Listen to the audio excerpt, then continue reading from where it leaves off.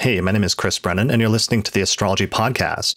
In this episode, I'm going to be talking with astrologer Aerin Fogel about intergenerational healing through astrology. So, hey, Aerin, welcome to the show. Hey, Chris. Thank you for having me. Excited to be here.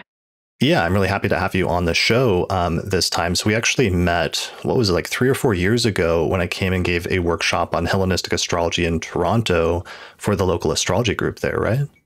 Yeah, I was trying to remember when that was, maybe 2018. I think your book had just come out. And I was like, what's Hellenistic astrology? So that was kind of like an introduction to it for me, which was really exciting. And then I ended up diving into it more after that. Awesome. Yeah, that was a really fun time, really good group. And is that group, Astrology Toronto, that's still around? Yeah, it's been around in various like formal and informal stages since the 80s, actually. So I'm now one of their official board members, but it's a pretty cool group. Like they mostly try to support emerging or newer astrology speakers in the Toronto area. And then we do kind of like a bigger speaker weekend intensive every year. So you are our like bigger speaker for that year. And we have Jason Hawley coming in June. So I'm excited for that. Nice. Awesome. All right. Yeah. Cool. Well, where should we start with this topic of intergenerational healing through astrology? And what's your access point or what was your starting point with this topic for wanting to dive into it?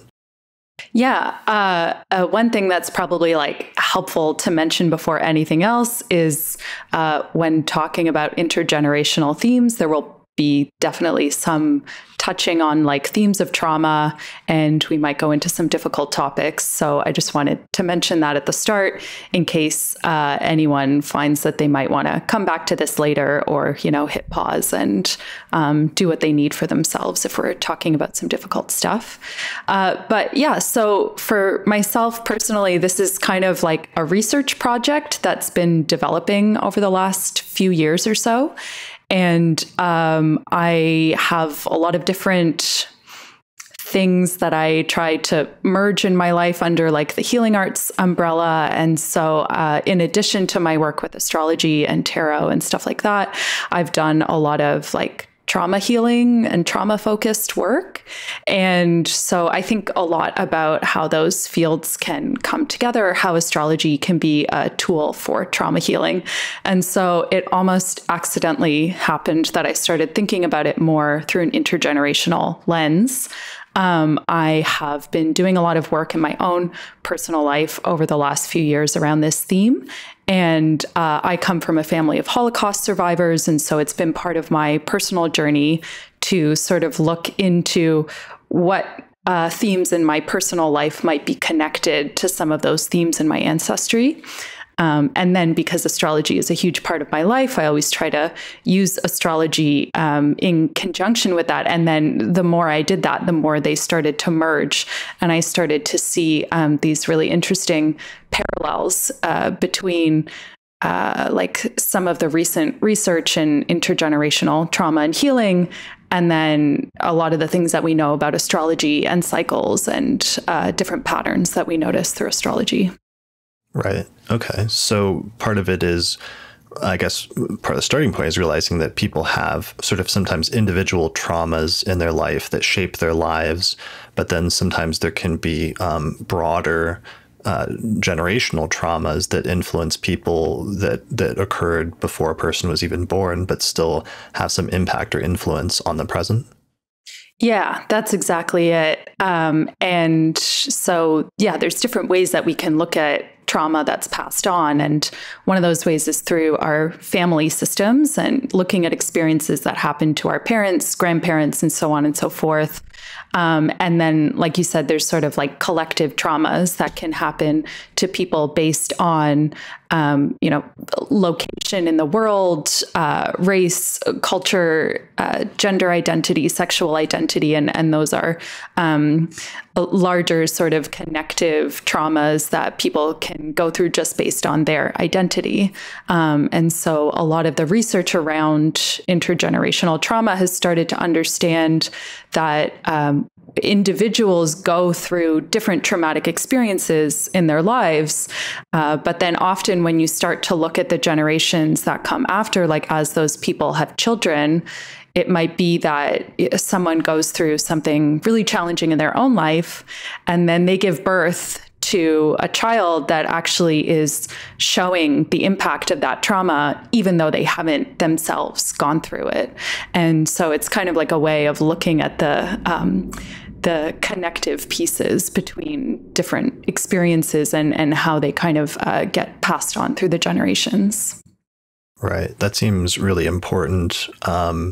I guess part of it is even recognizing, and part of your work in counseling has been recognizing individual traumas within a person's life, how powerful those can be in shaping a person's life and identity and actions from that point forward. And that's something that you've tried to look at through the lens of astrology, just in a single life on its own. Yeah, exactly. And I find I've been working with clients for about 11 years now. And I find that a lot of the time people come to me with like a really beautiful level of self-awareness, like they know themselves fairly well, they know their personal histories fairly well. But there's this question of like what to do with it all. And so I feel like the biggest question that people ask me in consultation is like, well, what do I do? Or like, okay, I know this, or I know where this trigger comes from, or I know that this is like a part of my history, but what do I do with that? And so that's something that I find astrology has been really beautiful for, is like helping us make sense of our experience, but also placing it in a larger context. And, I think about astrology as like a context of like us in our larger environment. Like we're part of this like much larger system that's happening in the solar system. But then also this new sort of lens, or this work that I'm trying to bring in with the intergenerational theory, is a whole other context for it as well. It's like we are small little pieces within these like very big systems that we are a part of, essentially. Right. That makes sense. Let's expand on that initial thing of just like individual traumas, because I realized now in leading into this discussion that that's something I've never really covered on the podcast. The idea that you can even look at or potentially see some individual traumas that a person might be struggling with through their birth chart or their transits or what have you. What are some of the types of things that come up that you see when you're dealing with clients that have trauma, or what are some different types of trauma that sometimes you see, or ways that those show up in the birth chart? I guess you may not necessarily want to give like signatures per se, but I'm just curious to contextualize the discussion, like what kind of things we're talking about. Mm-hmm. Yeah, I think there are so many ways that we can look at that. But one thing that I like to keep in mind as much as possible when I'm working with people is that I'm looking at their chart and usually talking to them as an adult, but their chart is just their birth moment. And so it's like whatever we're talking about in their chart was there in the moment of their birth. And a lot of people do not have easy birth stories. And so, yeah, it's probably not like super helpful to try to give like signatures or anything like that. But even just looking at someone's chart and trying to imagine, okay, what would this be as a birth story? Like, what is Mars doing? What is Jupiter doing? And try to get some context can give you a lot of information about what kind of tone is being set for that person's life. And then from there, I try to look at the sun and the moon as like signatures of someone's early caregiver experience. So a lot of the time that might be the mother and the father and how absent or present they were, or just other caregivers that were really primary in that person's life. But it's also interesting to look at progressions and transits and start to see sort of like windows of time, because I don't think that any signature that someone is born with is like immediately prescriptive. Like to say that someone has this aspect means that they're automatically going to go through some kind of like horrible experience with it. It's more like, okay, they have this kind of like fabric that they're working with, and what kind of doorways or like sensitive triggers have happened around those aspects in their lives. And so a lot of the time you can start to get a sense of like what might have happened when, based on like the progressions and transits over the course of their life. Okay. That makes sense. That brings up like a similar debate that I've seen recently in recent years in some of the younger generations of astrologers, and debates over whether like an astrologer can say that a specific signature indicates like a mental illness or something like that. And I think it's often as a pushback against pop astrology when somebody says something dumb like all Sagittariuses or something have whatever mental illness or something like that. Which is just obviously not true. But then it, on the other side of it, raises a question of like, can astrology be used in a way that's helpful or moral or what have you in order to help people who are struggling with specific issues of mental illness? And what is the approach to take that is appropriate for things like that? It seems like it almost gets into a sort of territory like that. Mm-hmm. Absolutely. And I'm definitely in the camp of astrologers that I don't feel that like any particular chart signature or aspect necessitates a specific kind of experience. Even someone having like, you know, a besieged Venus or something, it's like you don't know exactly what that's going to mean for that person until you sit down and have a conversation with them. But working on someone's chart before meeting with them for the first time, I can get a sense of like what sensitive spots might be or like where they've had challenges. It's just that I don't know necessarily exactly what the details of those challenges are going to be yet. So again, I try to think about it more as like context. Like as astrologers, we have a lot of context by looking at someone's chart, but that person is an individual who's been living their whole life. And so I try to hold a middle ground in a consultation between like opening the space for someone to share more about their specific experiences if they feel comfortable or if they feel like that's useful, but also not being prescriptive to them about what I think they've been through, unless that's a conversation they want to have. And I think that's important. And it sometimes doesn't matter. Like, I think if there's a really, really challenging thing that you see in someone's chart, sometimes the details don't actually matter. And so I've had a lot of consultations with clients over the years where it's like, I don't actually know like what they've been through, but I know they've been through something because I can see that there's some really intense stuff going on in their chart. And it doesn't necessarily matter for them to share the details of that story for us to be able to talk about like how they can find healing or, you know, where they can sort of like work with those challenges in their life. Sure. Yeah. So you can identify through tense combinations in the chart some areas where there might be a greater tendency to have some challenges that arise. But sometimes just being able to speak in broad archetypal terms kind of frees you from having to focus too much on the details of that, and instead focus on some of the possibilities for how a person might grow or learn from some of those things. Yeah, exactly. And so I kind of find that it works the other way around, from people saying like, oh, if you have this aspect or this placement, it means that you're going to have this experience. I prefer to work the other way around, where it's like someone is coming to me and sharing their story or like sharing their experience. And then we can provide an astrology context for like what that is. And that can be, I find, like a really useful way of making meaning of the experience, but also, yeah, like placing it in a larger context where then that person has some level of empowerment or agency over their experience and over what they choose to do with that experience.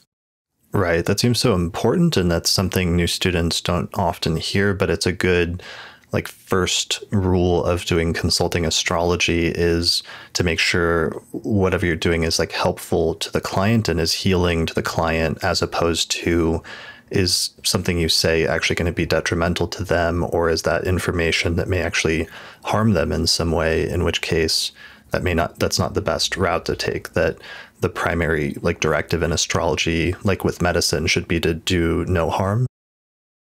Absolutely. I think about this all the time because I started learning astrology and started my practice a little before the resurgence of like traditional astrology and Hellenistic work. So I didn't know about sect or like maltreatment or bonification or anything like that when I started my practice. I mostly learned initially through like a modern psychological lens.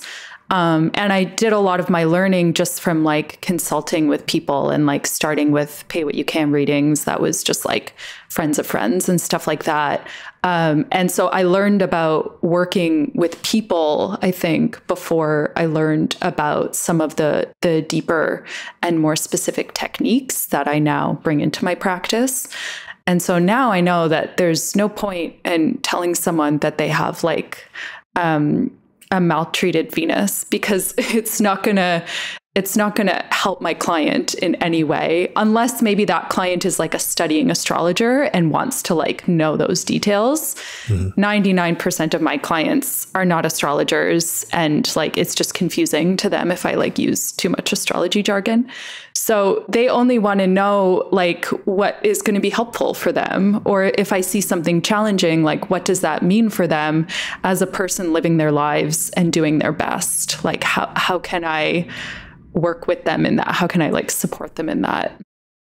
Yeah, I think about that a lot because like you and I, this whole first generation of astrologers that started with modern astrology and then learned traditional astrology, I think it's allowed us to take some of the really great counseling insights and a lot of the great cautions that the astrologers of like the 1980s and 90s who got into psychological, like depth psychology, astrology were so focused on in terms of making sure that you weren't doing harm to clients, incorporating concepts from psychology and counseling like transference and countertransference and other things like that.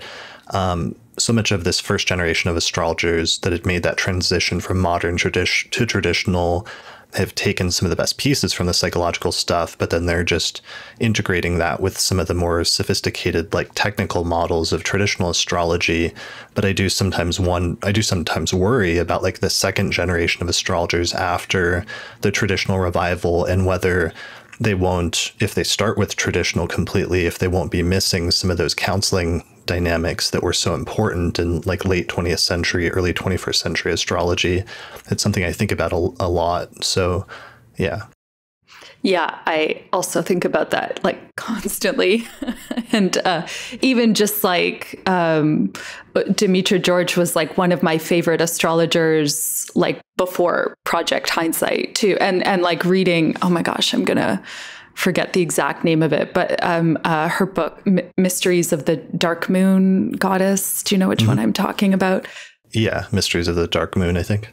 Yeah. That was like one of my favorite books when I was like learning astrology. And it's very still like grounded in like the traditional myths. And there's a lot of like really structured technique in it as well. But it's also like Demetra in her more psychological phase of astrology. And I think that really resonated with me because it is about working with people. And like, obviously not every astrologer is like a consulting astrologer, but for me, that's like 75% of my practice. And so it does come back to this question of like, am I helping people or am I not helping people? And like, if I'm not helping them, what is the point of consultation? And so even just for me, like my interest in astrology was sparked because in my early 20s, I was like looking for something to make meaning of what I was going through at that time and having my own challenging experiences and kind of feeling like, more like left brain theory was sort of like failing to explain what I was going through. And then I went for an astrology reading and was like, oh. So it just provided like a context for what I was going through and ended up being this really helpful tool. But I think at that time, if I think back to what was going on in my life, if I had started studying astrology then, looking at it specifically through a Hellenistic lens, I think it would have made things harder for me in a way, because I happen to have a chart that's like really not great if you're going to look at it in a more binary way. And so I would have just been like, oh, everything's terrible. Like, what's the point? And so like coming to astrology through a more like healing focused lens, and then later having the context to be like, oh, okay, there's like a ton of really difficult things happening in my chart, like through these specific techniques. I was able to be like, okay, well, I've been subversive with that, or I've like used that with collective vision, or, you know, like tried to understand just like what the deeper purpose of those challenges were. Yeah, that makes sense. And yeah, it'll just be interesting as a generational shift to see how that goes. I mean, I think there's good resources. There's becoming more resources out there now than there were 10 years ago that kind of blend modern and traditional astrology. And I'm kind of excited about that. That's why I'm happy that there's books like, you know, Chani Nicholas's book, which is really good for beginners, that blends both Hellenistic, like ancient astrology, and modern astrology. And it approaches it with both of those worlds in mind in a way that I think that would be helpful for a newer person, that if they were in like a situation like you were in the early 20s. Absolutely. And maybe it feels like very relevant also to our conversation today about like intergenerational stuff, because it's so beautiful that we have all this really grounded technique now from the Hellenistic era to inform the astrology work that we're doing. And also, like, hopefully humanity is not exactly in the same place that we were at that time, or maybe in some ways we are. But it's just like we do also like live in a different era and in a different time period. And so the kind of changes that happened for astrology and for humans between then and now, I think should also be part of the way we practice. And I think there's like a lot more space for like nuance and gray area within that kind of blended practice that really speaks to me, that is maybe not quite as like binary, I guess. Yeah, that makes sense. And I think we're getting there now that it's been almost a full Saturn cycle since the revival of traditional astrology. I think we're at the point where the revival is sort of finished in terms of digging it up. And now people are, putting it to work and adapting it to modern times and integrating it with some of the counseling and psychological techniques of contemporary astrology. So that's the phase that we're in now, is the full integration. But yeah, that brings us back to our topic in terms of intergenerational theory. I know one thing we were going to talk about was epigenetics, which I was curious about. Yeah. So I think epigenetics is like a good kind of like groundwork to discuss if we're talking about intergenerational theory, because it's a little bit like the nuts and bolts of how it works. So like, full disclaimer, I'm not a scientist, but I have done my best to like piece together some like fairly grounded understanding of it in order to like help me understand like what we're actually doing here if we're talking about like intergenerational trauma and healing. Like, what does that mean? Like, what's actually happening in our bodies or in our brains when we're going through those experiences? So epigenetics is essentially like a study of how our environment and our experience can cause changes that affect how our DNA works. So epigenetics is not changes happening to your DNA, like that's like a genetic shift. Epigenetics is like our response to our DNA. And so it's basically like brain programming that responds to our DNA in different ways. So they're like these little chemical tags that get added or subtracted to our DNA in response to things that are happening in our environment and our experience. And that's basically what epigenetics is. So it's sort of the scientific proof that our experience impacts the way that we are, essentially. But it's a little bit different from just like a nurture versus nature debate, because a lot of the field of epigenetics has been looking at like the impact of family and intergenerational transfer. And so they've seen even like if there's a parent who goes through a traumatic experience and they already have a kid before they've gone through that experience, that kid who's already been born is not going to show any sign of that trauma impacting them directly. But if the parent has another child after they've gone through that traumatic experience, that newer child is going to show like actual different responses to their DNA patterning based on the fact that they've been born to that parent after this traumatic event. So that's kind of like the way that epigenetics looks at things. And there are tons of like really interesting universal experiences that they've been studying around things like illness and pregnancy, and the fascinating ways in which people's bodies begin to interpret DNA differently after being pregnant and giving birth or going through some kind of chronic illness. Like people's bodies actually start to respond differently. And so those are kind of like very relatable experiences that have been widely studied, but then also these different environmental circumstances like trauma or the opposite, or really supportive environments that people have can impact the response to DNA as well. Okay. So it's like nature versus nurture is still a thing in and of itself in terms of a person's like individual life, or the role that a person's sort of inborn traits have versus their upbringing or the circumstances they find themselves in. But then there's this other element that can carry over not just one generation, but also multiple generations potentially.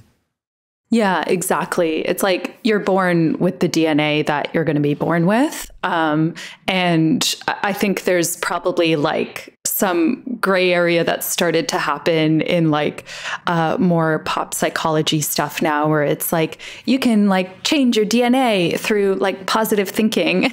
And this is not quite that.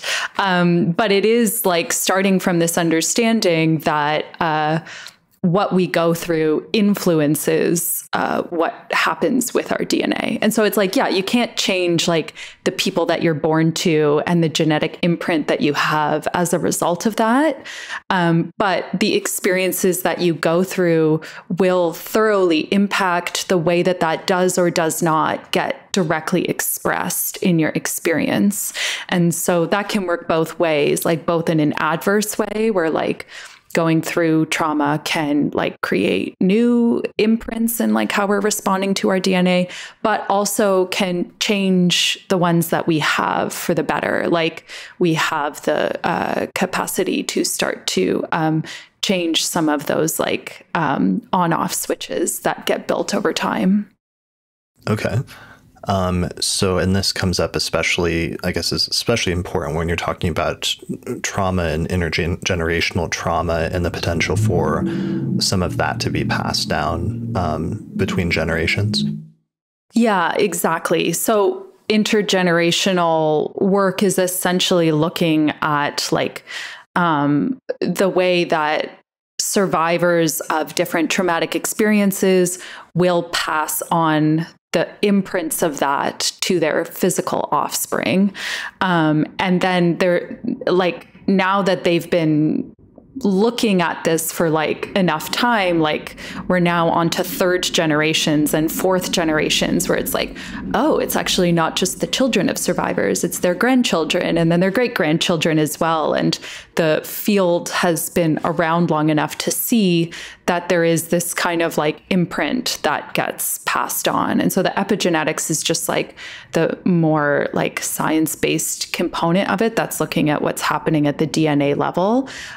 But it is essentially to say that people who go through trauma and don't have really like an opportunity to like integrate that or like come back to some kind of homeostasis will then pass that on to their children and so forth and so forth. And also that epigenetics shows us that we have the capacity to start to like interrupt some of those like familiar neural pathways as well through our environment or through the experiences we're having. Okay, got it. Yeah, and I can see why that would be important, just because even in an individual life or generation, I think everyone experiences to a greater or lesser extent what it's like to grow up in an environment where if one of your parents has had or caregivers has had some sort of significant trauma or some part of their life that's really tricky or delicate in the way that that influences their ability to like give and receive love, or their ability to communicate or do different things that affect you sort of growing up in that environment. Exactly. And I think there's also like other perspectives in psychology that look at this too, like attachment theory and stuff like that, which is sort of like looking at different ways that your parents may or may not have been and like how that impacts your way of connecting with people now.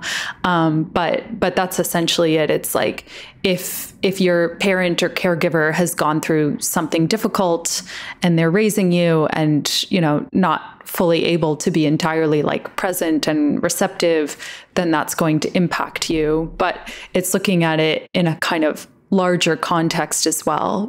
Like the saying hurt people comes to mind, where it's just like this kind of hot potato that can get passed on from generation to generation. And it's like, okay, well, why was that parent not able to be present? And like what was happening before that, and kind of looking at this piece that's getting passed on.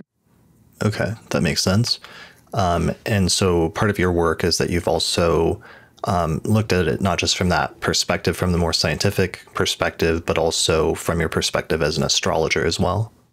Yeah, exactly. And one of the things that I really enjoy doing with clients is to do like family system charts, and to be able to like look at the charts of their siblings and parents and potentially grandparents as well as part of consultations that we do, because then we are placing them like in context of this larger kind of cycle or pattern that they are a part of. And so again, like thinking about someone's chart as their birth moment or their birth experience provides this whole other layer of context where it's like, okay, well, they're born into something that's already in motion. Like this is the start of this person's life.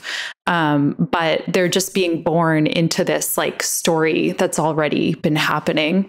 And it's really incredible to see like the connections between what's happening in that person's chart and what's happening in their parents' charts and grandparents' charts. And you can see the whole story playing out that way, essentially.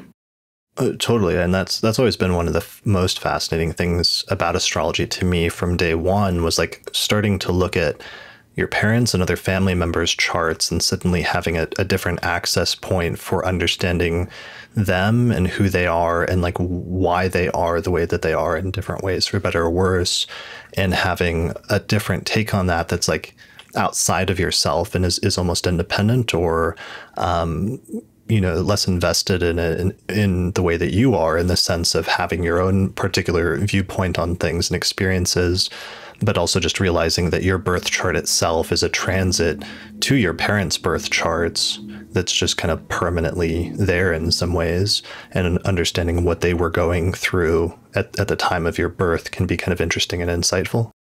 Yeah, it's incredible. Like exactly that. Thinking about your chart as like a transit to your parents' charts is kind of wild.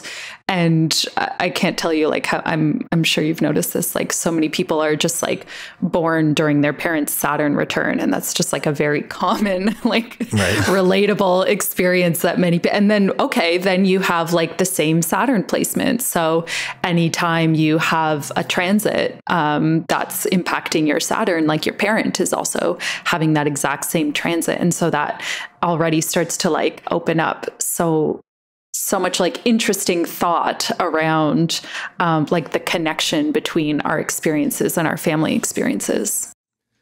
Yeah.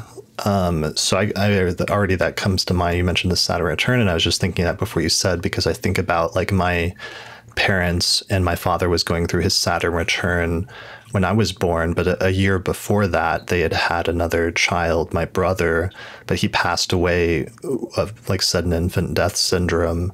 So just as an infant, and then I came along like as they were grieving that process and realizing that my dad had Saturn in the 5th house in a night chart.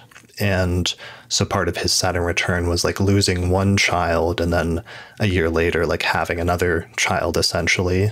And that's like part of the context then in which I show up and part of that transit in his life at that time. Yeah, that's probably such a beautiful but also heartbreaking example of like exactly how this works. And then I would imagine whatever is happening in your chart has some theme of that or some thread of that like in some way that process that happened even before you were born is part of like the imprint that's there from your dad or from your parents or the experience that was happening like leading up to your birth as well. Yeah. And it also speaks to, because there could have been somebody else with like Saturn in the 5th house in a night chart where they might not have had that exact same experience, obviously, of losing a child during their Saturn return and having another child or what have you, but there could have been some other similar, I had a friend who had Saturn a few years ago that had Saturn in the 5th house in a night chart, and he had they had 2 children already, and then all of a sudden he hit a Saturn return and they didn't plan on having more children, but then they had a 3rd child unexpectedly, and it was like kind of a surprise and kind of initially at least not a welcome one because it became they weren't in a good position financially. So it was like a really rough couple of years getting through that. But then they did. And that's, different of an experience where broadly or archetypally, they're still going through something difficult at that time, but it's not that sort of extreme scenario necessarily, just in terms of speaking to your earlier point about sometimes being able to focus more on the archetype of identifying an area of possible difficulty or challenges without necessarily always going into the specifics of what it could have been, or at least letting the client themselves speak to the specifics of what it was.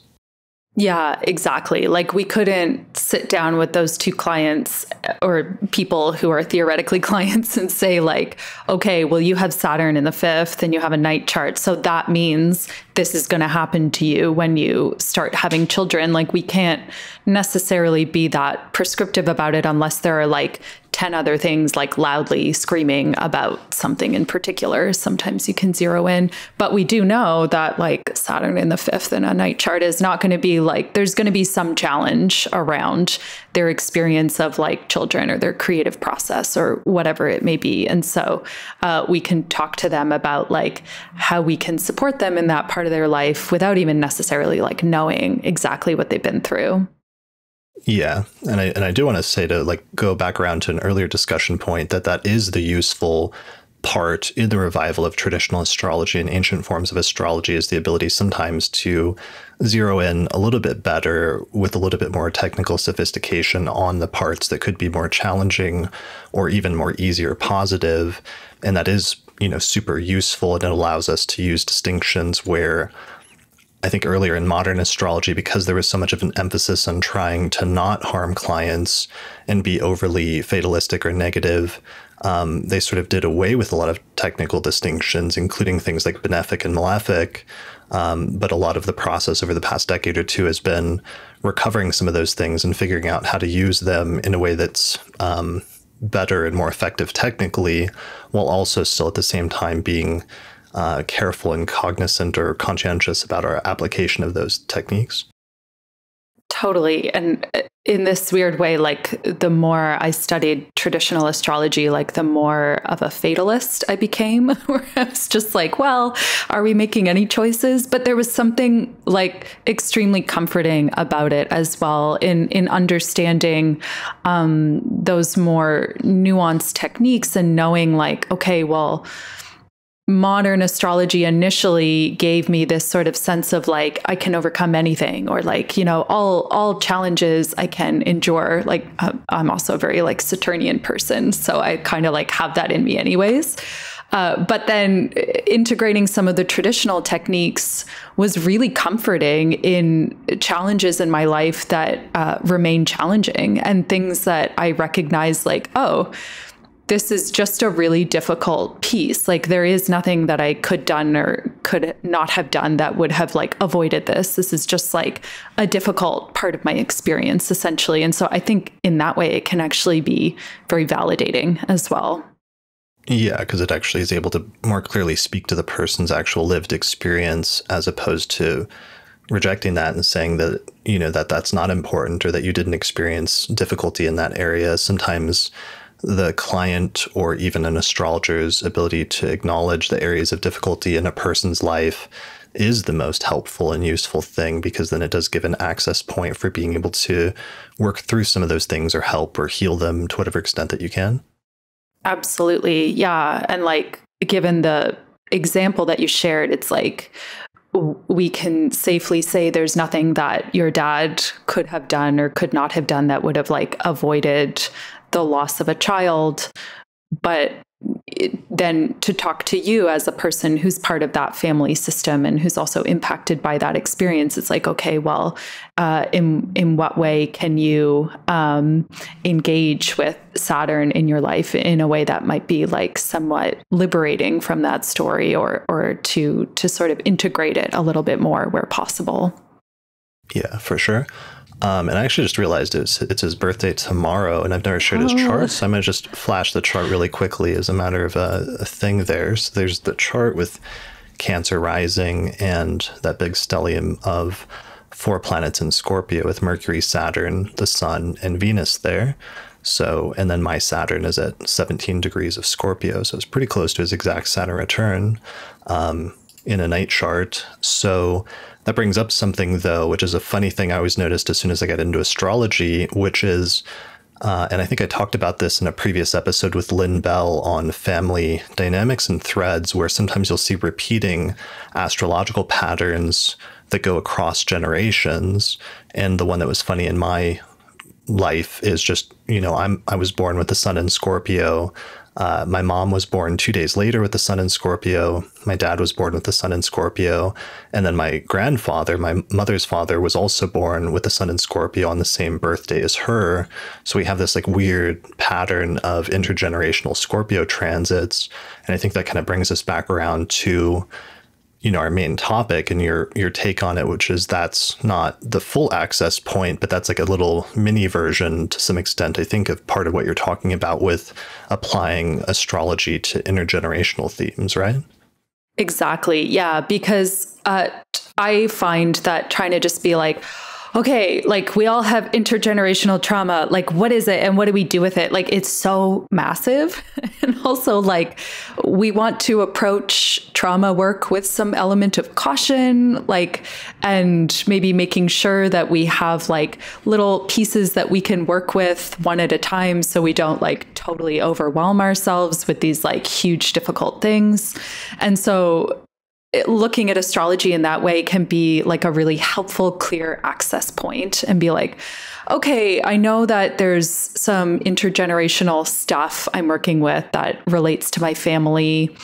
Maybe it's hard to pinpoint what that is. And so you start looking at family charts in that way and noticing those kind of correlations, like, oh, okay, like 6 of us have our sun at the same degree of Scorpio. And like, okay, what does that mean? So that's going to give you so much information about some of the themes that you're working with. And that's just looking at like one luminary in the chart. And so when you start to see like those kinds of threads, I think it gives you a lot of helpful information about what you might personally be connected to in your family story versus someone else.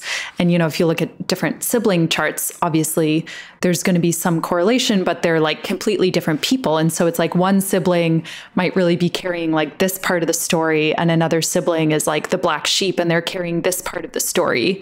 And so you can kind of see the way different people are expressing these different pieces of these like ancestral themes that can go way back. I don't actually have any birth data for people in my family past my grandparents, but I'm sure if I did, it would show the same kind of parallels that I can see in the charts that I do have. Did you notice anything like that when you got into astrology, about little things that were repeating patterns in just your own family or family unit? Yeah, definitely.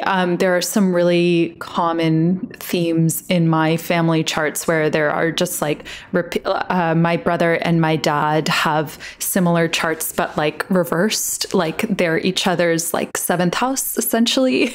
Right. And there's a really common thread with similar moon signs. And I also have noticed with myself and a lot of clients that people will often have like the moon sign of their mother's sun sign or something like that, where it's like the moon is quite literally their mother, like like if someone has like their moon in Libra and then their mother has sun in Libra, something like that, where it's just like then the moon in their chart is quite literally some indication of like their mother's personality. But often people will have like threads of repeated aspects. Like you might see a family that has a repeated Mercury square Pluto aspect or something like that. And then that's going to give you a lot of information about some of the particular themes in that family that they're working with around like expression or like repression or things that are like buried in the psyche. Yeah, because we all, you know, sort of grow up knowing that or learning that of like, oh, I got that personality trait from that person or this personality trait from another. But then seeing it almost objectively sometimes through the birth charts is really fascinating. I think that's one of the initial hooks for astrology, is being able to sort of identify from a different perspective some of those traits that get passed on. Yeah, absolutely. And I think it's also, just like a helpful, manageable way to start to digest some of those trauma pieces, because I find that looking at it astrologically can just be a little more digestible than trying to like grasp the whole concept at once, I guess. Okay, that makes sense. All right, so we're talking at this point about explaining the connection between intergenerational theory and the planets, and we're talking a little bit more locally right now about the initial family unit, but this also can be expanded more broadly to earlier generations or larger generations of people, right?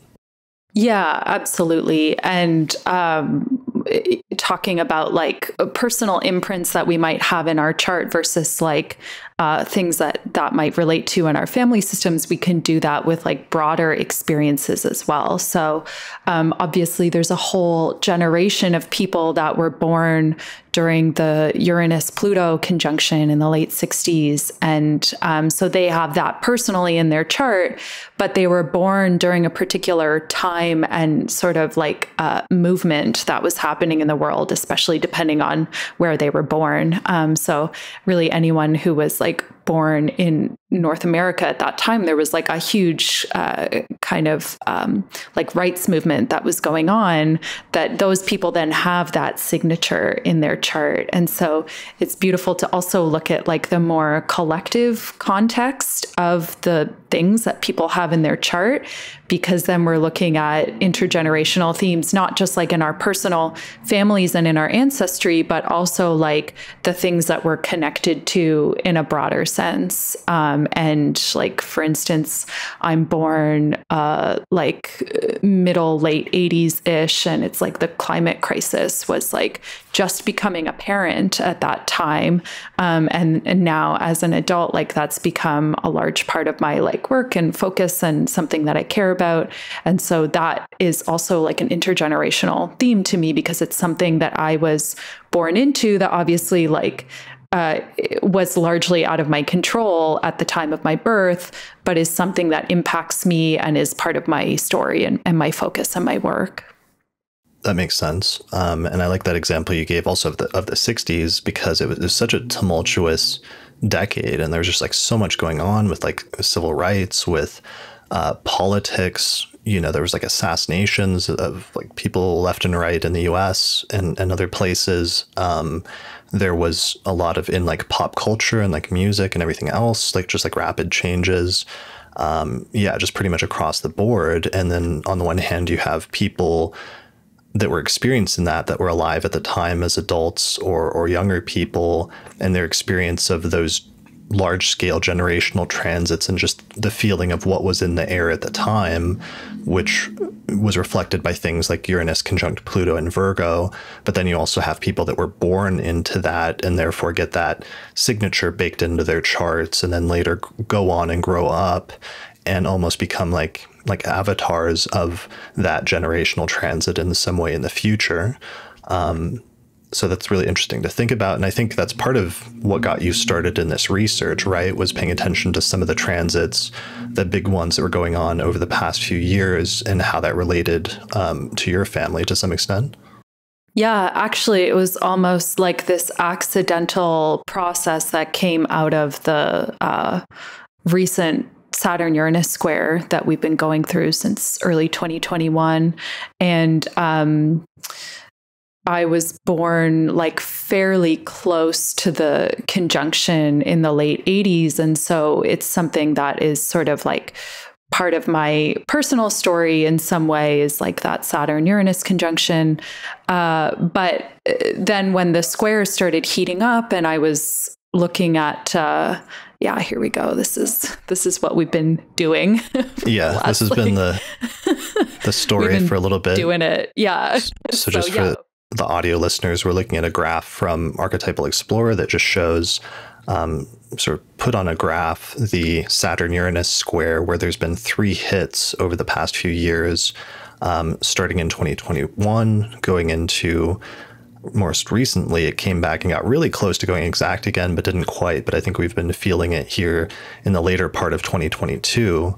But that's been one of the more intense outer planet alignments the past few years. Mm-hmm. Yeah. And so I knew, like, okay, as a person who has this conjunction in my chart, more or less, I'm going to feel this maybe a little bit differently from someone who has no aspect between Saturn and Uranus. And sure enough, it ended up being this kind of surprising journey. Like I mentioned earlier that I come from a family of Holocaust survivors, and I ended up uncovering this tape that my grandfather had done with the USC Shoah Foundation, which essentially interviewed as many Holocaust survivors as possible in the 90s to document their stories. And my family knew that he had done this tape, but for whatever reason, like half of it was lost. And it was the whole period between like 1935 and 1945 that somehow got lost. And during the Saturn-Uranus square, I ended up like finding this remaining part of the tape that documents his experience during the Holocaust. And it sparked a lot of process for me, and thinking about like the connection between that and then going through the closing square of a cycle that began when I was born, and then starting to look back at some of the earlier Saturn-Uranus dates and like starting to do research around it. It was just like, I don't know if you have these moments with astrology where it's just kind of like, I don't know, blowing the roof off or something, where just like the specific correlations of the dates with some of the themes that are unfolding. So for me, like looking at my personal relationship with some of the larger collective themes happening during the Saturn-Uranus cycle has been like a significant part of developing this work and this research. And then I started looking into like other planetary cycles and some of the mundane astrology dates that line up with it. And it was like, okay, it fits from every angle, essentially. Okay. So part of it was realizing that there might be some sort of like Saturn Uranus signature that was keyed into your family's story in some way. And as you went back and started looking at that, you were looking at in your grandfather's story, you realized that there was a Saturn Uranus alignment of a conjunction during that time period that he was talking about, that he was sharing that story from like the late 1930s or early 1940s. Yeah, exactly. When I went through my family charts, I didn't necessarily see such strong Saturn Uranus themes with other people in my family, which actually kind of makes sense because I'm the one that's been sort of doing a lot of this research. But then when I looked at like the actual dates around World War II and some of the stop and start around it, or like the building around it, and then some of the kind of markers of what followed the Second World War, there I noticed Saturn Uranus dates. And so it was more like I felt personally connected to that time period in an intergenerational way, I guess. Like the link was through my family experience, but then it also sparked a lot of thought for me around like, yeah, how I feel personally interested to learn more and do as much research and integration of some of what was happening during that time period as possible, because it's almost like personal to me because it's part of my chart. Right. That makes sense. Yeah, and the Saturn Uranus has been intense over the past couple of years, and that's a cycle. I don't know if we should follow that thread through and talk about some past alignments with that cycle, or if I know we needed to do some setup talking a little bit about planetary myths and the relevance of that at some point, right?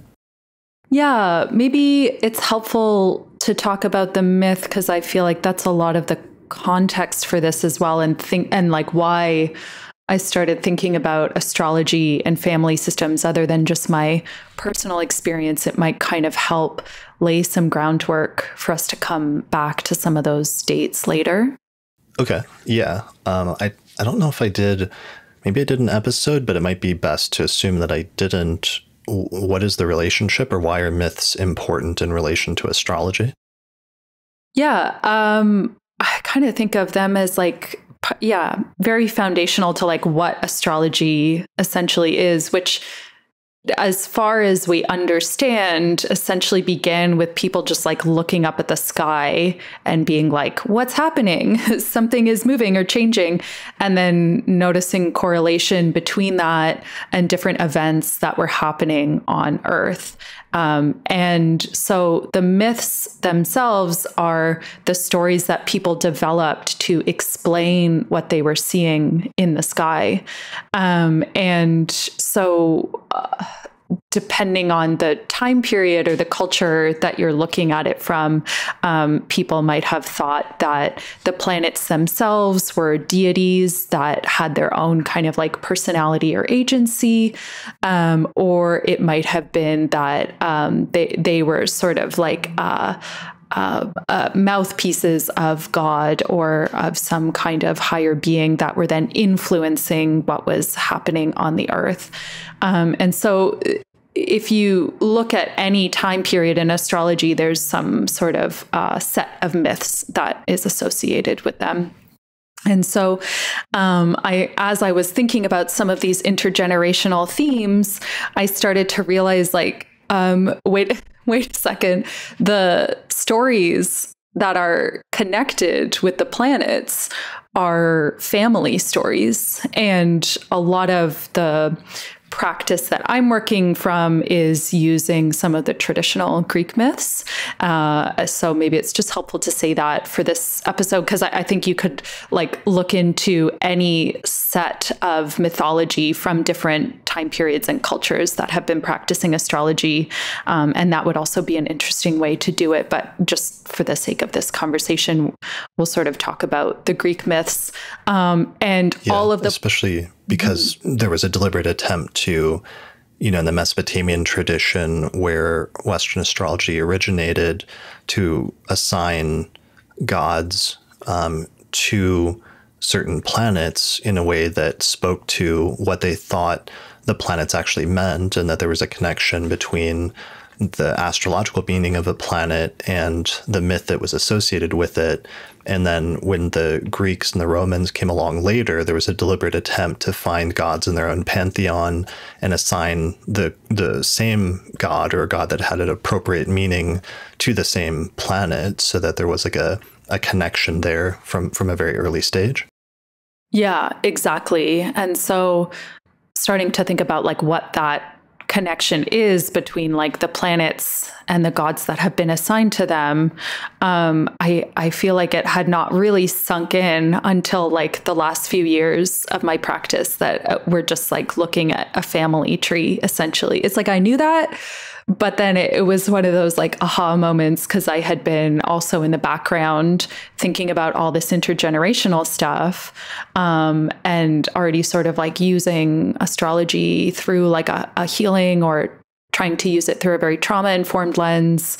And then it was like something kind of crystallized for me of being like, oh, wait a second. Yeah, this is just like essentially an intergenerational trauma that's happening in the planetary gods as well. And it sort of clicked in for me that way. And all of the planets, like if we're looking at the Greek myths, all of the planets and both of the luminaries are part of the same family. So it's actually quite fascinating to like look at that as like an intergenerational system, in the same way that we are looking at it as like a solar system, or like this sort of related set of planetary bodies. All right. So one of the things I think it might be good to talk about as we're getting into myths is just the idea that myths aren't just stories, but that they actually represent archetypes or broader dynamics or broader truths about things that happen in the world that are just put into sort of story form. And that connection with myths being grounded in archetypes may actually be the reason why they're really helpful and useful when it comes to astrology, since astrology also works through the use of archetypes and metaphors and symbolism. Yeah, absolutely. And I think it's interesting to think about that if people are ever like investigating the different myths through the different time periods and cultures, because it changes slightly. Like if you look at all of the different stories about Mars through different time periods, it will change based on like the culture and who's telling that story at what time. And so I think it says a lot about like how those archetypes are like taking shape at that time and place. Like for instance, some of the myths around Mars might show Mars as just like a completely destructive, like unbearable force that can't be reckoned with. And other times Mars is more like someone who will go to war in the name of peace. And there's this sense of like ultimate resolution or outcome with Mars. And I think that it's, you know, we're looking at the same archetype there, but the different versions of it tell us a lot about the time period and the culture that those particular stories are coming out of. Yeah, for sure. And to some extent being culturally relative on the one hand, but then on the other hand, sometimes also still containing in a way some like universal truths that are being passed down that are still relevant because they're tapping into a universal archetype in some way. Yeah, absolutely. Like in all of the stories, Mars is still Marsing, but it's just going to do it in different ways, or have like different levels of like agency in those stories, depending on the culture. Right. So maybe it would be useful to talk a little bit about some of the myths or some of the gods connected with some of the planets, just to give a taste or a little understanding of how that works to some extent. Yeah, absolutely. So we have this kind of family system in the Greek myths that involve all of the planets as well as the luminaries. And I'm definitely including the outer planets here because I think it's certainly relevant to the myths. So it sort of starts with Uranus at the top as like the original sky daddy. Here we have our like super fun family chart. And Uranus was married to Gaia, who we could consider to be like planet Earth if we're going to involve planet Earth in this representation. And Uranus and Gaia fathered the 12 Titans. Uranus was considered to be this like very cruel ruler that was impossible to contend with. And he had this sort of like ultimate control over everything and everyone. And then all of a sudden he has 12 children who, you know, they're the Titans. They're like incredibly powerful in and of themselves. So he feels a little threatened by them. So he decides to banish them all to Tartarus, which is a very dark place full of horrible suffering. And so Kronos, who is the god that corresponds with the planet Saturn, is the last of the Titans and one of Uranus's children. And so I just always think it's funny to think about Saturn as the planet that grew up in like a cold, dark place full of suffering, because I think that tells us so much about where some of the delineations of Saturn came from, even just that it's like in charge of the winter signs, and Tartarus is like a place where there's no light. But anyways, so Gaia is like, okay, Uranus is out of control. I need to get one of our children to deal with him. And Kronos is the only one who can be convinced to do something about it. So Gaia convinces Kronos to return, and he castrates his father to sort of demasculate him and take power. And when Uranus's testicles fall into the sea, from the foam that occurs, Aphrodite is born. So take from that what you will about like what that means for Venus as like a kind of origin story, that she essentially comes from this battle of the cruel patriarchs and the emasculation of one.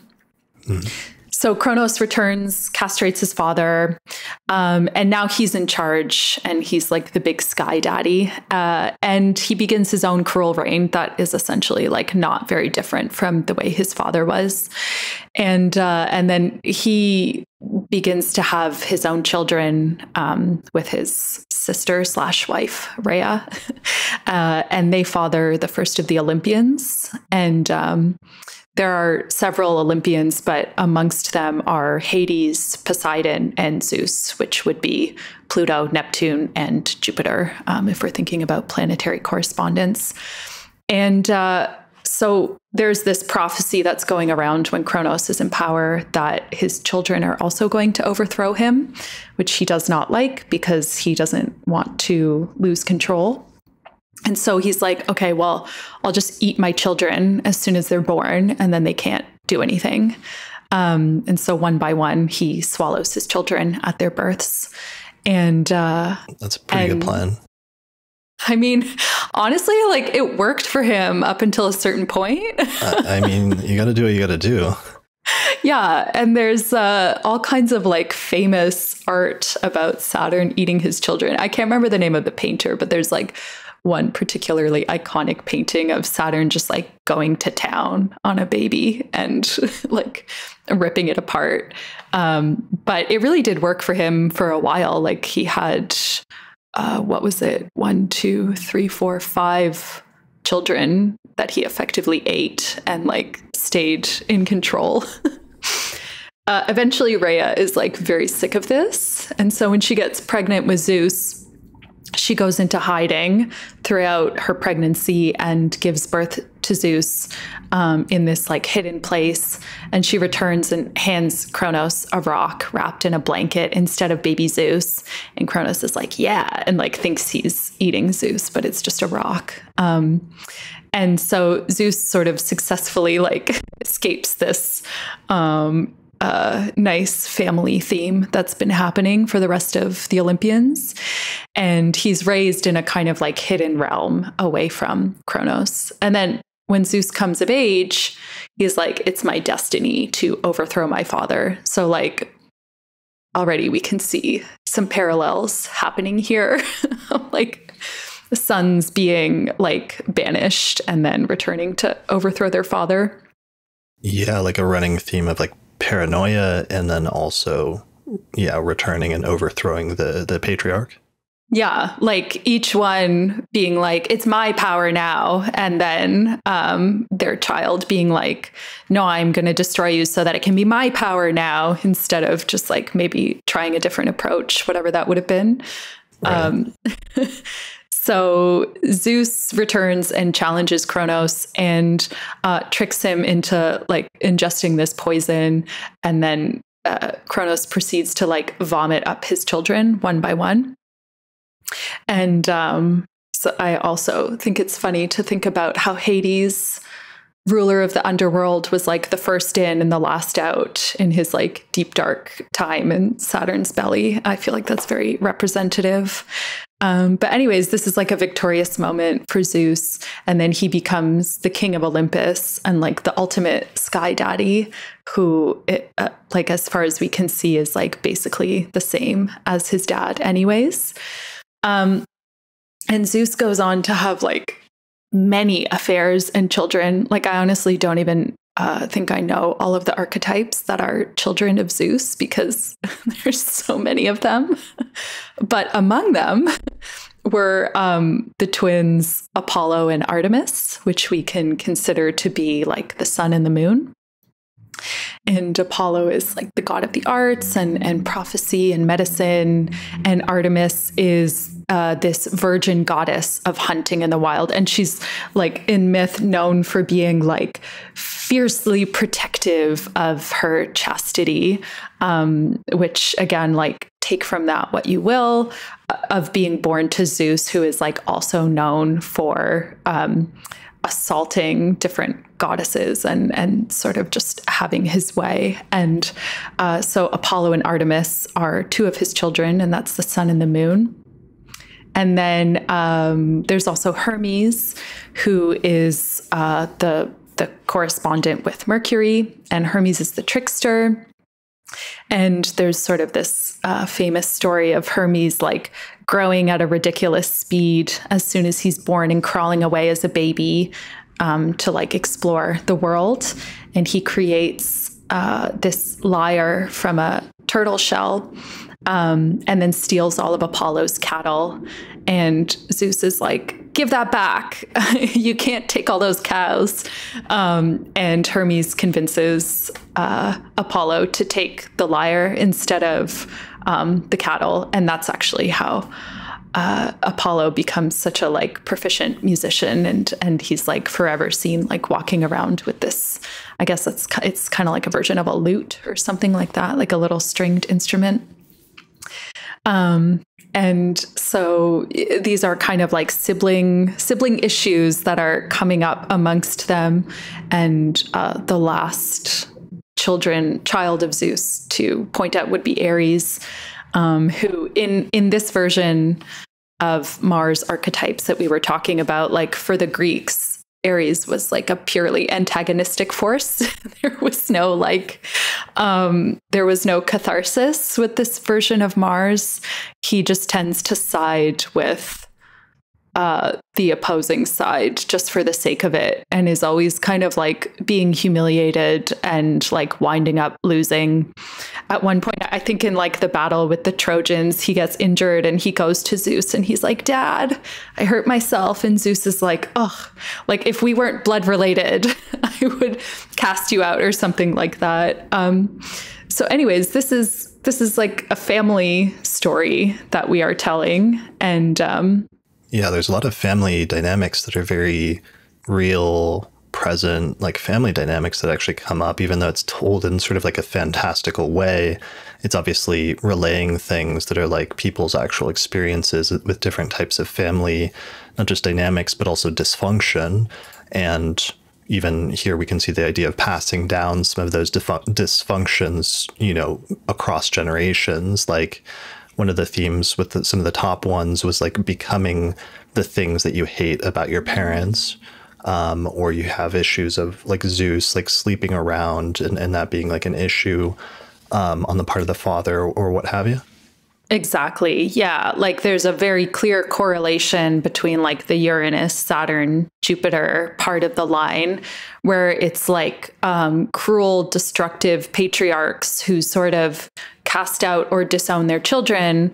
And then those children returning to be like the good and to overcome the evil of their father, but then essentially just like stepping right back into that role themselves. And then that interesting parallel between Zeus's very like assaulting nature and a lot of the harm that he causes to different women and goddesses through these different myths, and then having a daughter who is said to like almost violently protect her chastity or her virginity as a result of having a father who is so aggressive about taking that from others. And so it's really quite mind-blowing to think about it as just like a dysfunctional family story, because if you change the details or the circumstances, you could basically just tell this story as like a modern day dysfunctional story of like someone with like a very cruel, abusive, controlling father who then grows up to like become that himself, and then his children this and that, and so on and so forth. So right, it's literally like an outline for like a 5-season like Netflix show that everybody would be watching and would have a cliffhanger at the end of each season. Exactly. Like, I'm pretty sure This Is Us is just like a version of the planetary myths or something like that. Right. Yeah.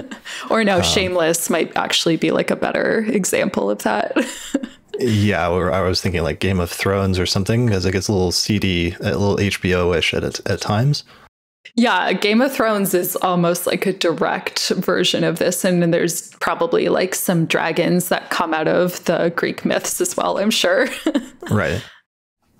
So those were the gods. And then there's a separate tree graphic that you made here that just more directly shows the planetary correspondences. Yeah. So this is like the same way of looking at it, but like as the planets themselves. And Venus is kind of like, I don't know, she's doing her own thing over there because she's not exactly a child of Uranus or Saturn, but is like born of their battle, I guess. Maybe I don't know if she would even be like technically related to Uranus, comes from his testicles somehow. Right. So for the audio listeners, it's like a tree with Uranus at the top, and then below it is Saturn. To the left is Venus. And then below Saturn, we get Jupiter, Neptune, and Pluto. And then from Jupiter, we get the Sun, Moon, Mars, and Mercury. So that really is like pretty much most of the planets basically that we use. Mm-hmm. Yeah. And even if you were to look at the asteroids, they're somewhat in there as well. I just haven't like sorted all the details of them as exactly, but like all of those asteroid archetypes are part of this family tree as well, just more like proximally. Got it. Okay. All right. So we can see then a lot of basic things like dysfunctions coming up through just looking at this family tree and some of the dynamics involved, and a lot of like broader themes that are still very much relevant to us today, essentially, right? Mm-hmm. Yeah, exactly. And to your earlier point about myth being this sort of archetypal lens that we have, these are some of like the original stories that we have about humanity or about human experience. Like with astrology, at least, we can trace this back about 4,000 years. And it's like these are stories that we've been telling ourselves about human experience for at least 4,000 years now. And I think it's a very interesting correlation and not a mistake that it almost exactly resembles like the continued story of human family systems and the kind of like dysfunction and intergenerational transfer that happens in our family systems. Yeah. And that, that's really important because it shows the connection between modern and ancient times and how things aren't that different in terms of some of the core dynamics today. And that was the big surprise for me when I got into studying ancient astrology. Is I, famously like told a story of going to Kepler that I always tell, and wanting to study modern astrology and only studying modern astrology for the first 4 years of my studies. And then they pretty much like forced me to take this class on ancient astrology. And I tried to protest and get out of it because I thought it wasn't relevant. I thought studying astrology from 2000 years ago was not going to have any relevance or usefulness to today, because I had this conception that we'd grown so much in terms of like civilization and dynamics, and everything was so different, and we had new planets that they didn't even know about 2000 years ago, and how could that be useful or relevant? And it turns out that actually it was useful and relevant because life today and some of the core dynamics of life and the things that people experience is actually so similar in terms of its fundamentals today to the way it was 2000 years ago, that a system of astrology that was developed 2000 years ago, that's why it's still around today, because it spoke to, or it did a good job of speaking to, some of those core principles that are still very much present and with us in life today. And many of the dynamics in life are still very much the same.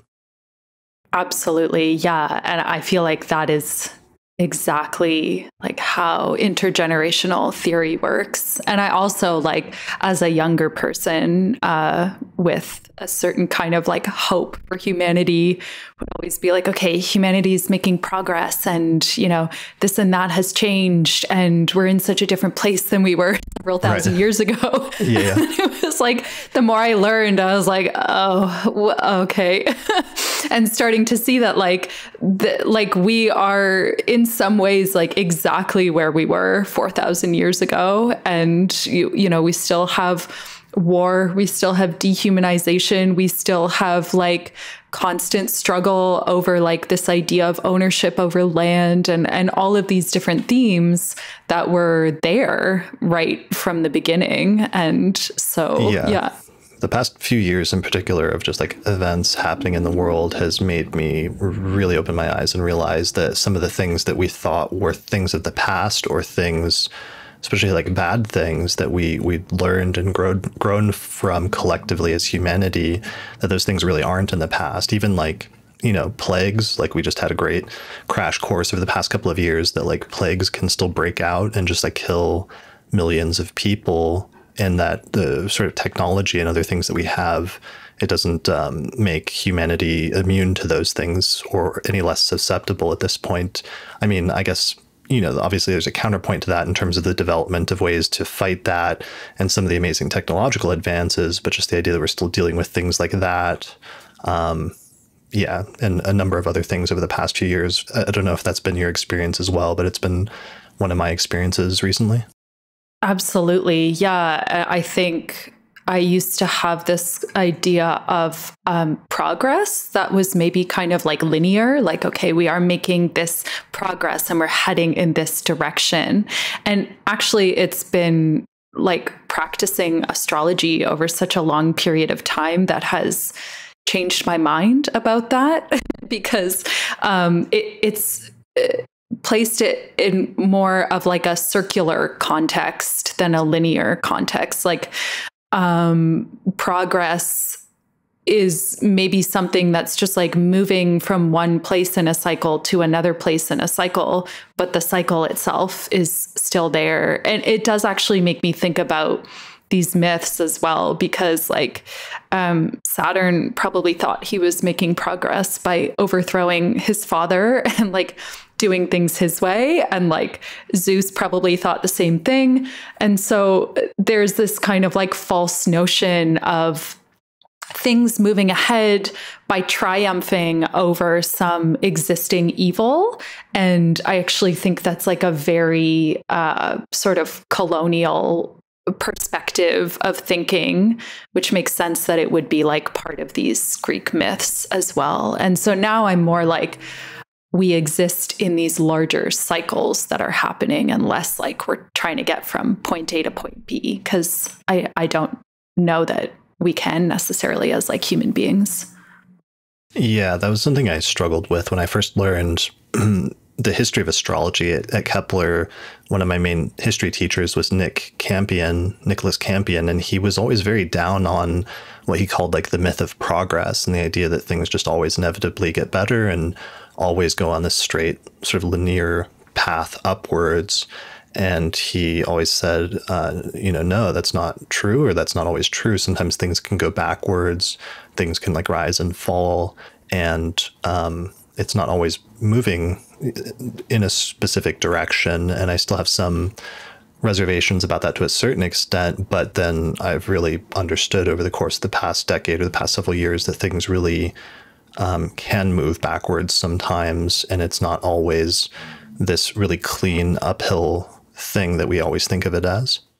Mm-hmm. Yeah, I think about that a lot too, and it's sort of like a tricky balance, because I can also think about a lot of examples of things that have like changed dramatically over the course of history, even things like civil rights movements and women's rights, and like the legalization of like queer marriage and gender affirming healthcare. Like these are things that feel like a massive kind of progress as well. But then, as we've seen in recent times, it's like it also may unfortunately not be a stopping point. Like there may still be more that unfolds from there. It's not necessarily like a final place of landing, even though it is also like a beacon of hope and change at the same time.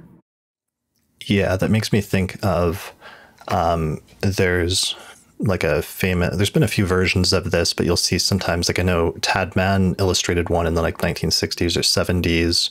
And then more recently, there was that astrology documentary that came out earlier this year that did like an animated version. But if you imagine our solar system that has the planets, spinning around the sun and doing their cycles, that you have the individual cycles of the planets, but then that the solar system is moving forward in time at the same time, like all together, so that it creates more like a spiral.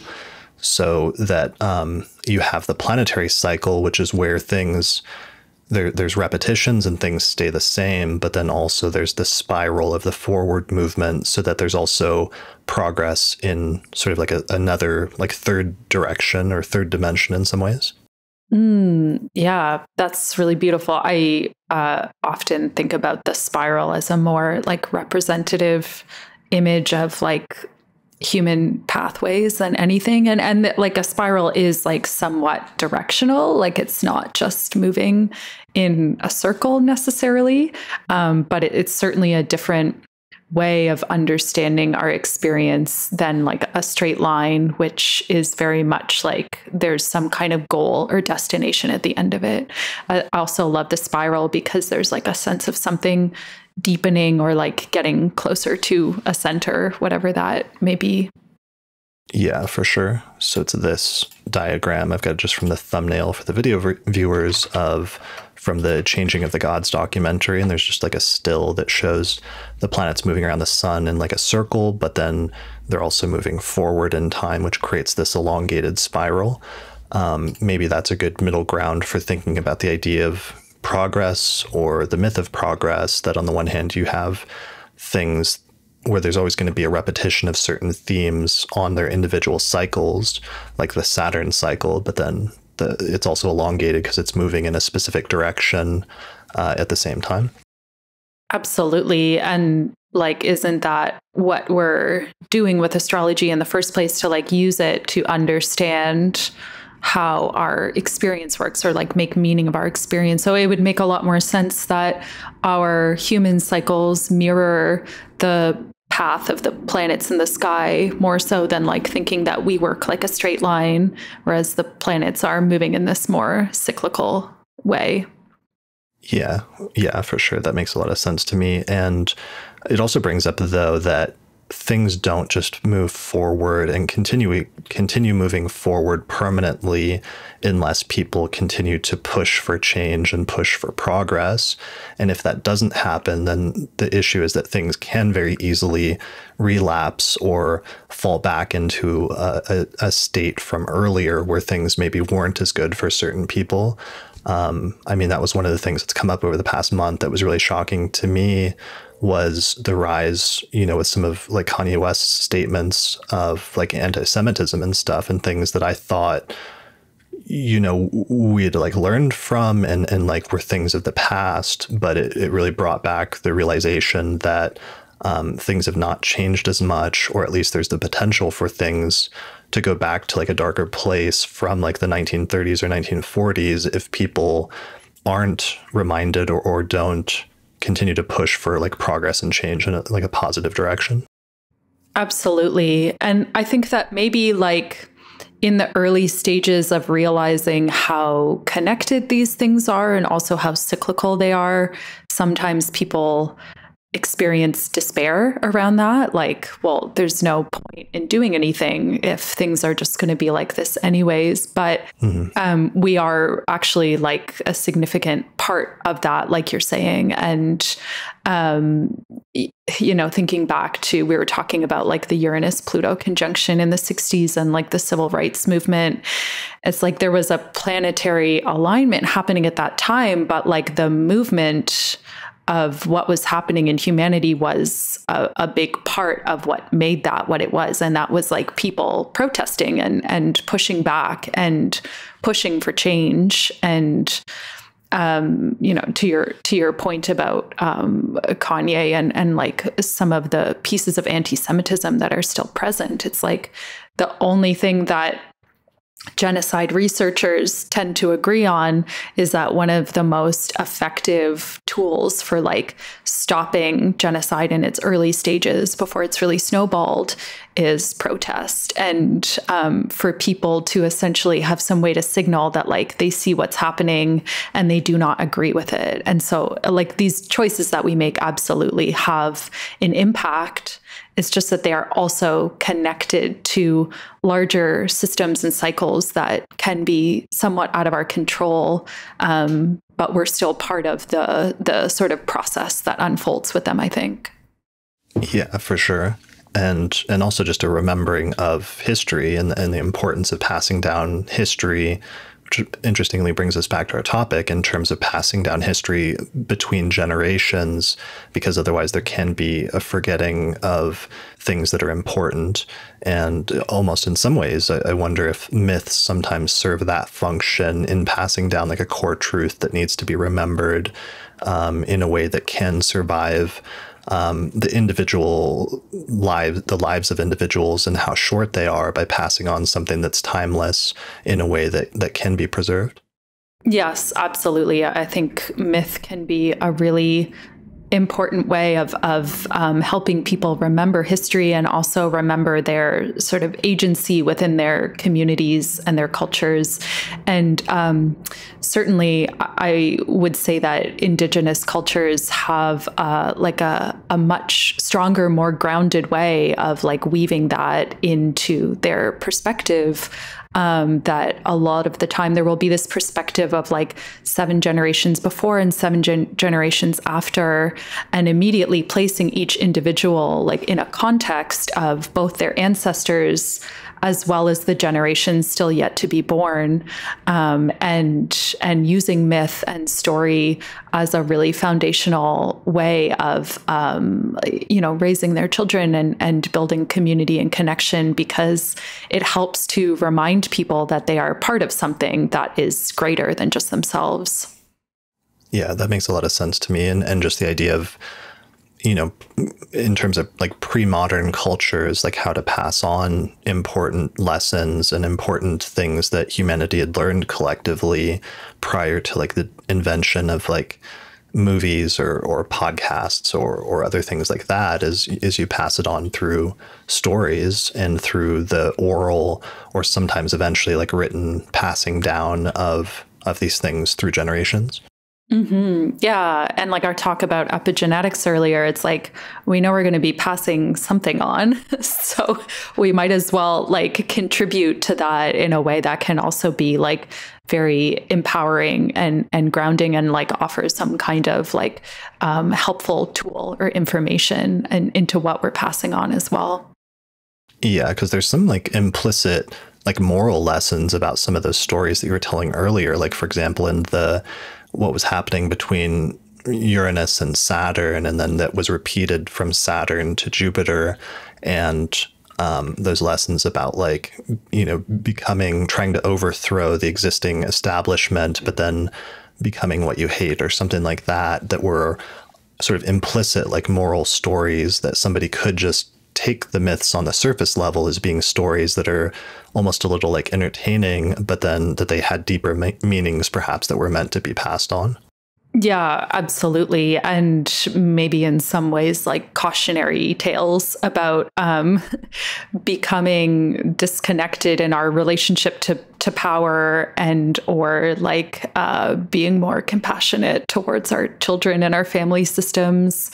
And there's also a lot of information in those stories, obviously, about like the role of women that seem to have this kind of like peripheral context in the myths, but are actually the ones like instigating the disruption of power and control, and sort of like arranging these shifts or changes that happen generationally as well.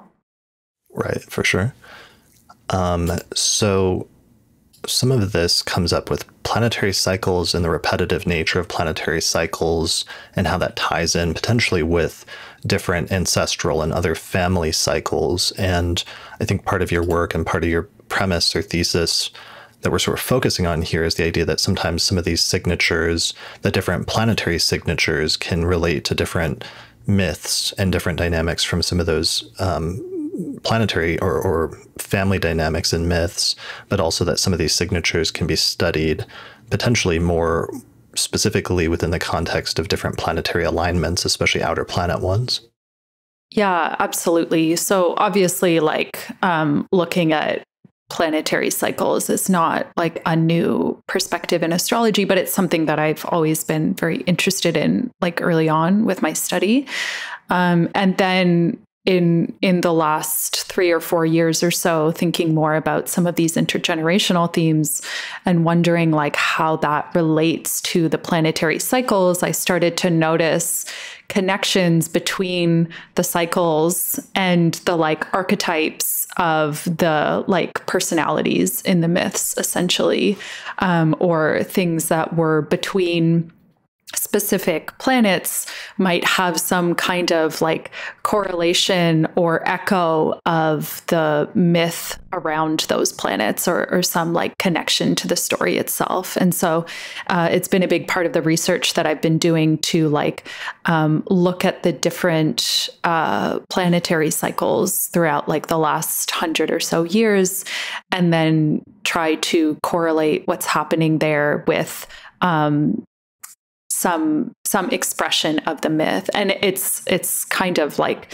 shocking to do that work, because it's almost like a direct iteration of these like mythical family stories, just essentially like playing out through the planetary cycles when we look at the actual dates throughout history.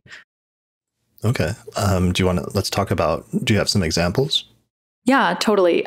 So I had mentioned that some of my research and work with this has been largely focused on World War II and some of the connection with the Holocaust, because that is something that is personal to my experience. But it also, I think, was a way to just sort of like ground some of the examples for our conversation. So I had been curious to look at like what was happening astrologically during the time period of the Second World War, and then also to see like what the echoes were from those cycles, like in where we are now, and trying to piece together like some of the correlations of what's happening now with what may have been happening at that time. Okay. And over the past few years, like we've talked about, there's like the Saturn-Uranus square that's been happening. We've also had the Saturn-Pluto conjunction, which was pretty major in 2020. Yeah, I was trying to sort of just look at, I mean, we've had so many like major planetary conjunctions. Right. It's like, but yeah, mostly the Saturn-Pluto conjunction in 2020, and then the Saturn-Uranus square over the last, it's almost 2 years now that they've been aspecting each other. And then I also was looking at like the Jupiter-Pluto cycle and the Jupiter-Neptune cycle and some of the other conjunctions, but that gets to be a lot of information to sort of like go through in the examples. So mostly Saturn, Uranus, and Pluto for this conversation, which we can think of as like grandfather, father, son, grandchild, if we're thinking about it like intergenerationally in that way. Do you want to go into some of the examples from that time frame, or do you feel like going into some of that from the World War II time frame right now? Yeah, so trying to sort of go back a little bit just before the war, there was a closing Saturn-Uranus square, which would have been Saturn in Capricorn and Uranus in Aries, around the time that the Nazi Party started to gain power. So that would be like 1930 to 1931. You have the chart here. This would be, Saturn overcoming Uranus in a square.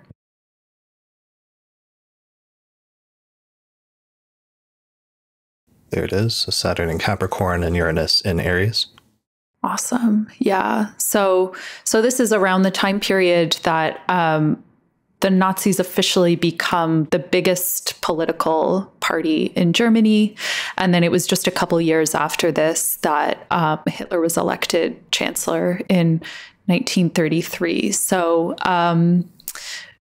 that's a Saturn-Uranus square that is sort of mirroring the one that we're in now, because we're also in a closing square of their cycle. Their next conjunction will be 2032, I think, will be the conjunction between them. So we're looking at this sort of like closing square. If we think about like 3/4 of any cycle, it's usually some kind of setup for like a new stage to begin whenever the conjunction takes place after that. So that's kind of like the thread or the beginning of some of the transits happening during the Second World War, is this closing Saturn-Uranus square and then Hitler rising to power. And like, if we're thinking about Saturn-Uranus in terms of myth, I think the parallel between like Hitler rising into power and like Saturn setting itself up for this conjunction with Uranus in another 11 years is really representative of both like the Saturn-Uranus story and also like Hitler's rise to power and the destructive nature of that as well. Okay, that makes sense.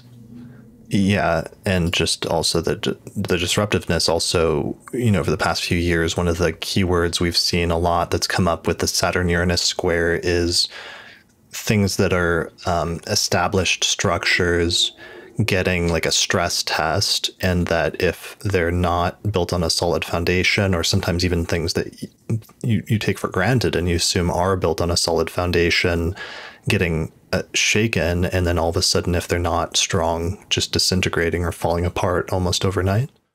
Yeah, absolutely. And that sometimes those stress tests can be very useful if they are against structures that are being built that are ultimately like not in the good of the collective. Like in this instance, like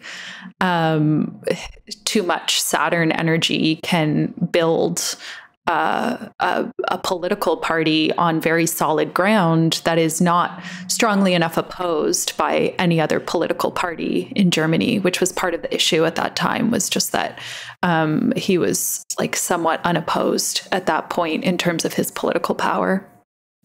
Okay. Could have used a stress test, I think. Right.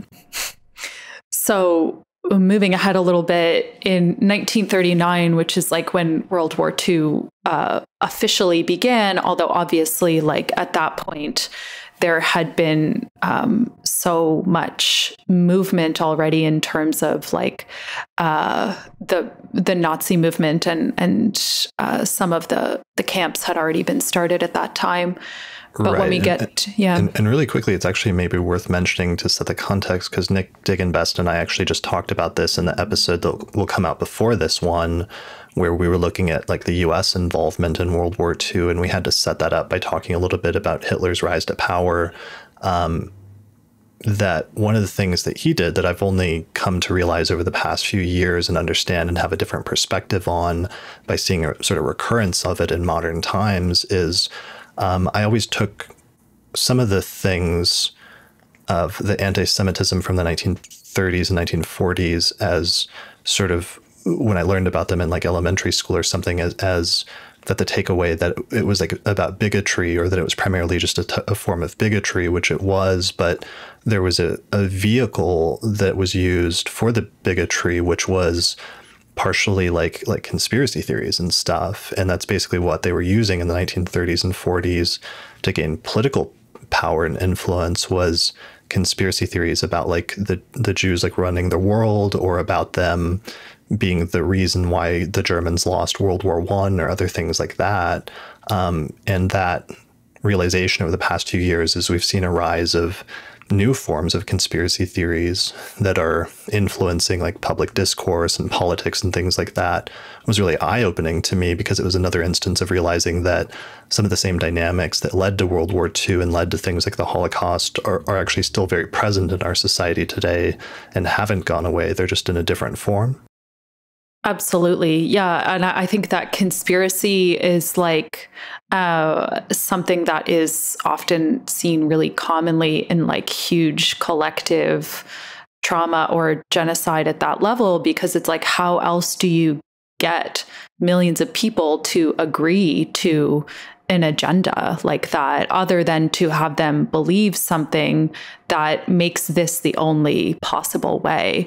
And so, yeah, conspiracy was definitely like a big part of that. And the context of that time was that there was an economic depression happening, and the promise of Hitler was, again, I think have like seen this pretty recently. I live in Canada, but it's, recent in the States to see someone who comes in and promises like, I'm going to fix the economy and here's how I'm going to do it. And the Holocaust was happening and the war was happening, but underneath all of that was this motivation for money and security and land and resources. And that is often like one of the common motivations behind genocide, is actually just like money and land, but skewed in this very hateful way towards certain groups of individuals, with this sort of conspiracy theory around it. And that's how you get a whole culture or a group of people behind you to like mobilize with that agenda. Right. That makes so much sense. And there was inflation, which is weird because we're suddenly dealing with that again today, of issues of inflation and economic uncertainty. And then that leads to, or is then used as an excuse for like the scapegoating of, especially of minorities, becomes like the gateway into some of that stuff.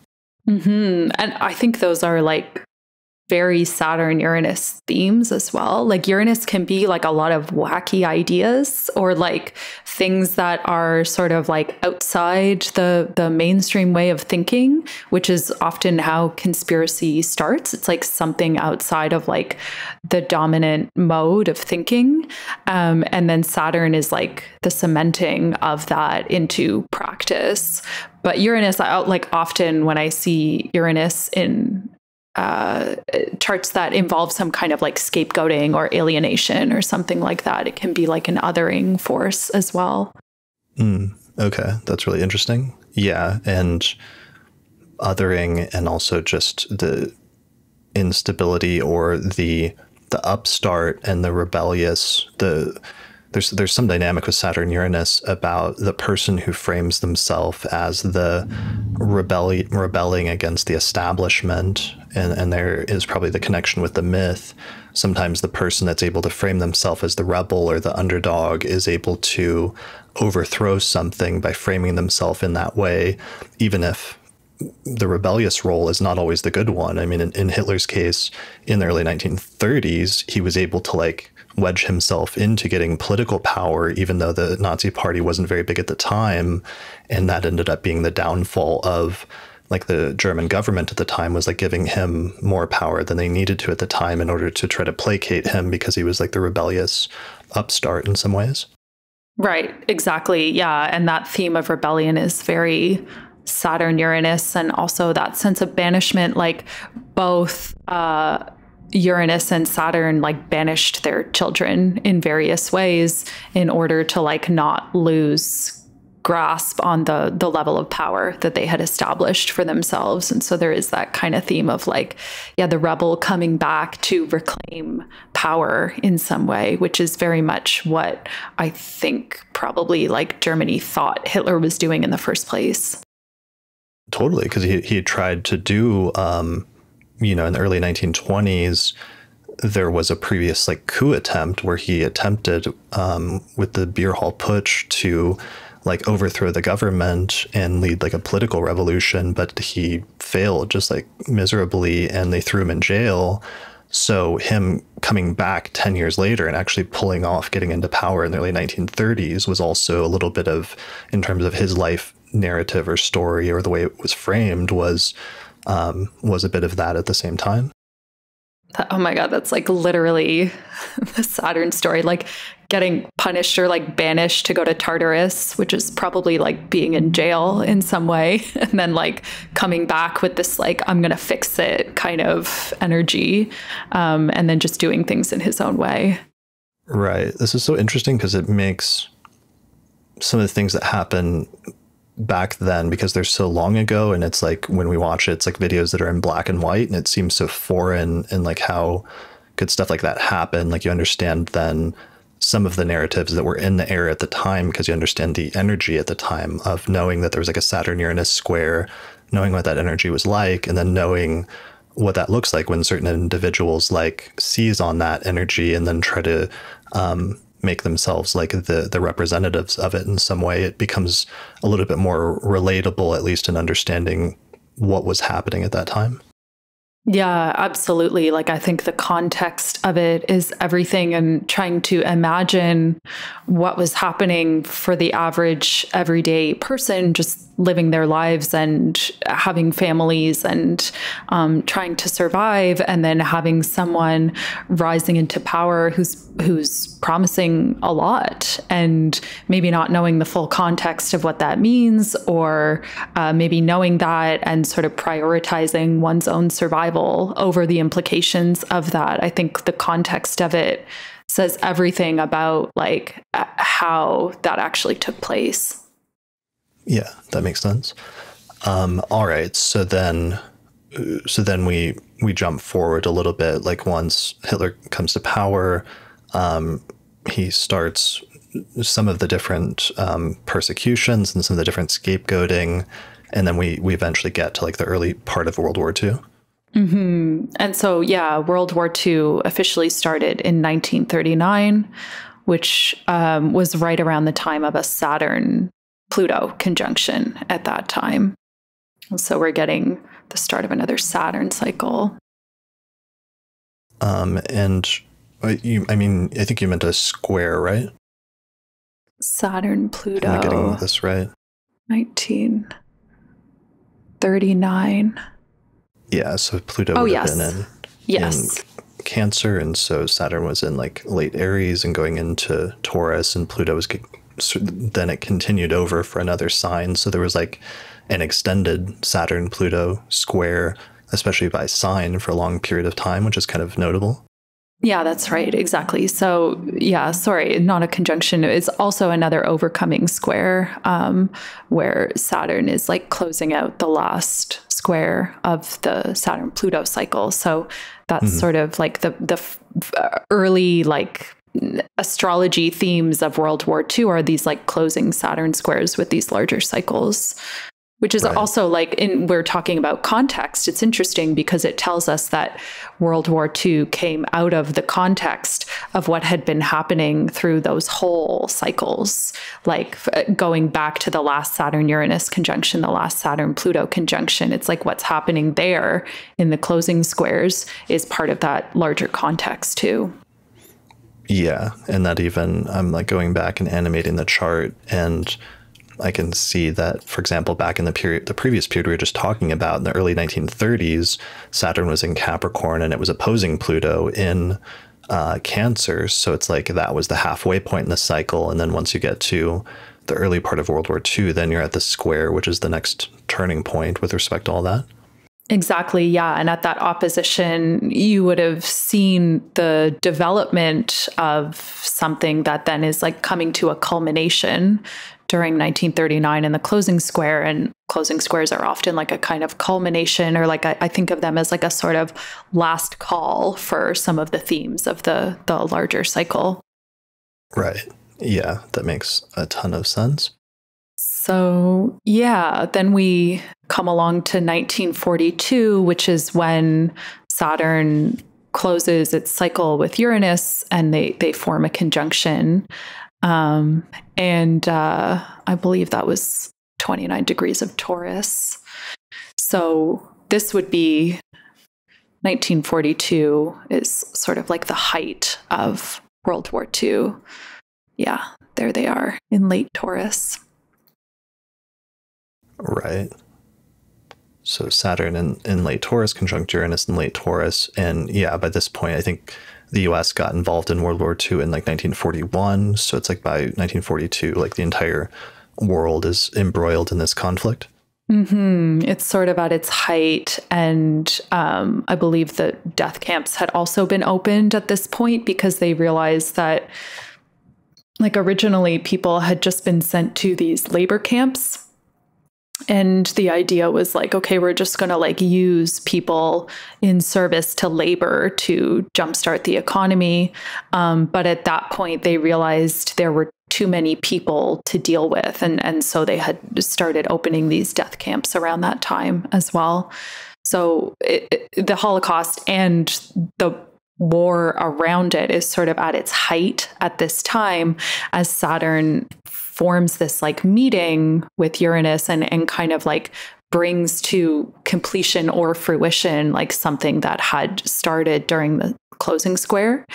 But also something that I found really interesting is 1942 is when epigenetics first kind of like made its foray into a larger accepted practice in science. And so some of the threads of epigenetics started long before that, or like some of the research pieces around it.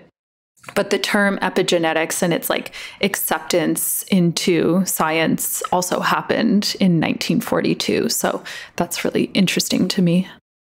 Okay. And with the camps and stuff, it wasn't just Jewish people that they were killing, but also there were other different groups of people that were being targeted at the same time, right?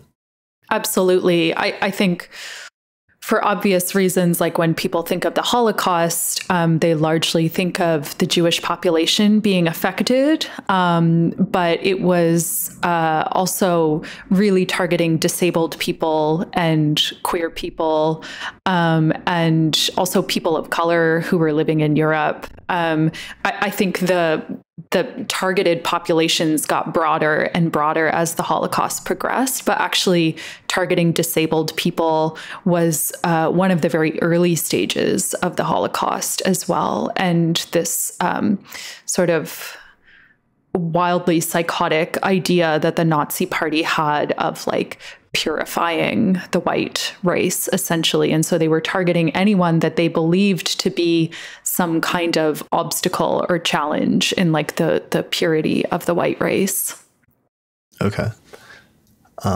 Yeah, and these are all like really heavy outer planet things that are like going on during some of these really key periods. Yeah, huge outer planet conjunctions. And then also like with that Saturn-Uranus conjunction in 1942, like the seed of something that now has become deeply connected to Holocaust research. Like a lot of the focus on epigenetics, especially in the last 30 years, has been specifically on children of Holocaust survivors and trying to understand like some of the genetic imprints that they have from their parents and how that's gotten passed on. So that's why I'm looking at it as like intergenerational trauma is very real, but also intergenerational healing is equally real. And so there's something that started literally in the midst of the Second World War and the Holocaust that now, as we're coming into like in the late 80s when Saturn and Uranus were last conjunct, that would have been when epigenetics was really starting to like progress with some of its research around children of Holocaust survivors and the impacts of it. So we can really clearly see the correlation between that cycle starting back there in the 40s and some of the fruitfulness of that's coming out of it now. Yeah, that makes sense.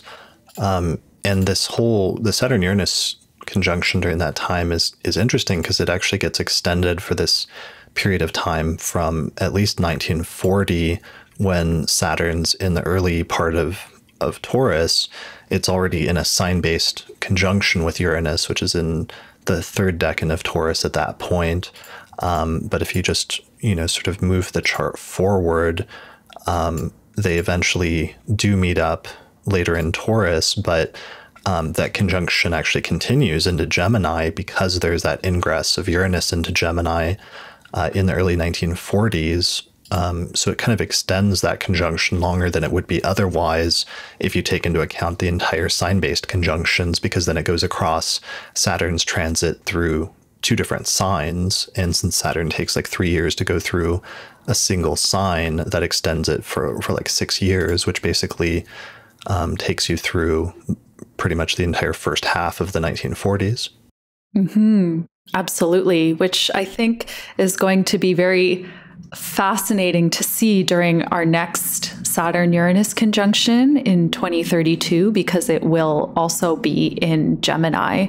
And so we're essentially like right now in the Uranus return of the Holocaust and of the Second World War. Like we have Uranus very close to that like third decan of Taurus for the first time since then, because we're like about 80 some odd years later in time.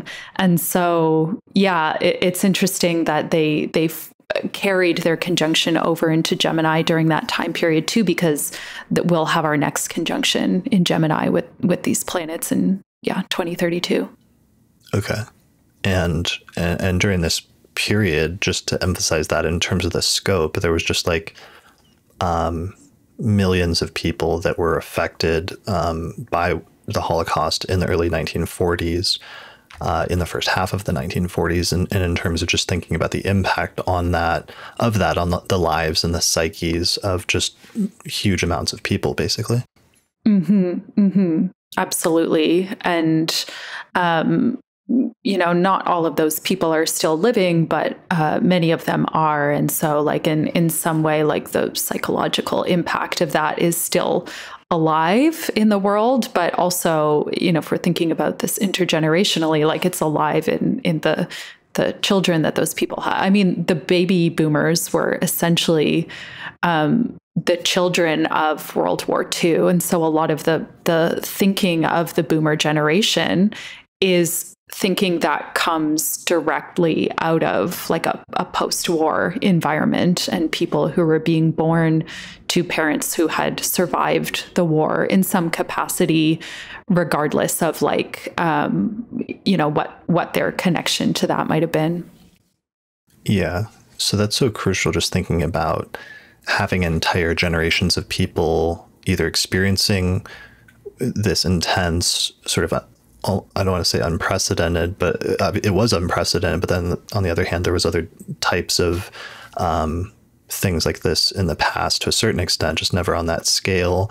But that type of huge trauma, either experiencing it or being born into that context, becomes really important in terms of just thinking about that there's other periods of time where there may have been major periods of generational trauma, and just how that's passed forward becomes actually a really crucial thing for understanding sometimes the astrological context of certain charts or certain generational placements. Absolutely. And then like knowing the astrological context of that trauma can, I think, be really helpful in knowing like either when it might get triggered in like future time periods, and also when there are these windows of opportunity to revisit or integrate some of the expressions of that trauma. Like if someone is born during that Saturn-Pluto conjunction or that Saturn-Uranus conjunction, looking at like future iterations of that cycle can also indicate opportunities for integration or some kind of movement with the trauma that they're carrying from that time. Okay. I'm trying to think of, so with Saturn, Uranus, and that conjunction going on during this entire period of the early 1940s, I'm trying to think of what the archetype or part of the archetype would be underlying that type of trauma. And I have to think that part of it, just from the experience of the recent Saturn-Uranus square, that part of it would be the experience of instability or the fear of instability, like the fear that everything you know or take for granted in life can just be sort of taken away or ripped away unexpectedly and irreversibly at any time, and maybe having a fear surrounding that as part of the generational signature than that some people would have experienced in different ways, more or less intensely. Absolutely. Themes around instability, and also I think really big themes around either belonging or alienation, and like the two sides of that coin. And I think that contributes to a lot of the kind of like conspiracy theory piece that we were talking about, or just kind of like agreeing to different things along the way with something like the Holocaust, and each stage having to agree with something that's happening.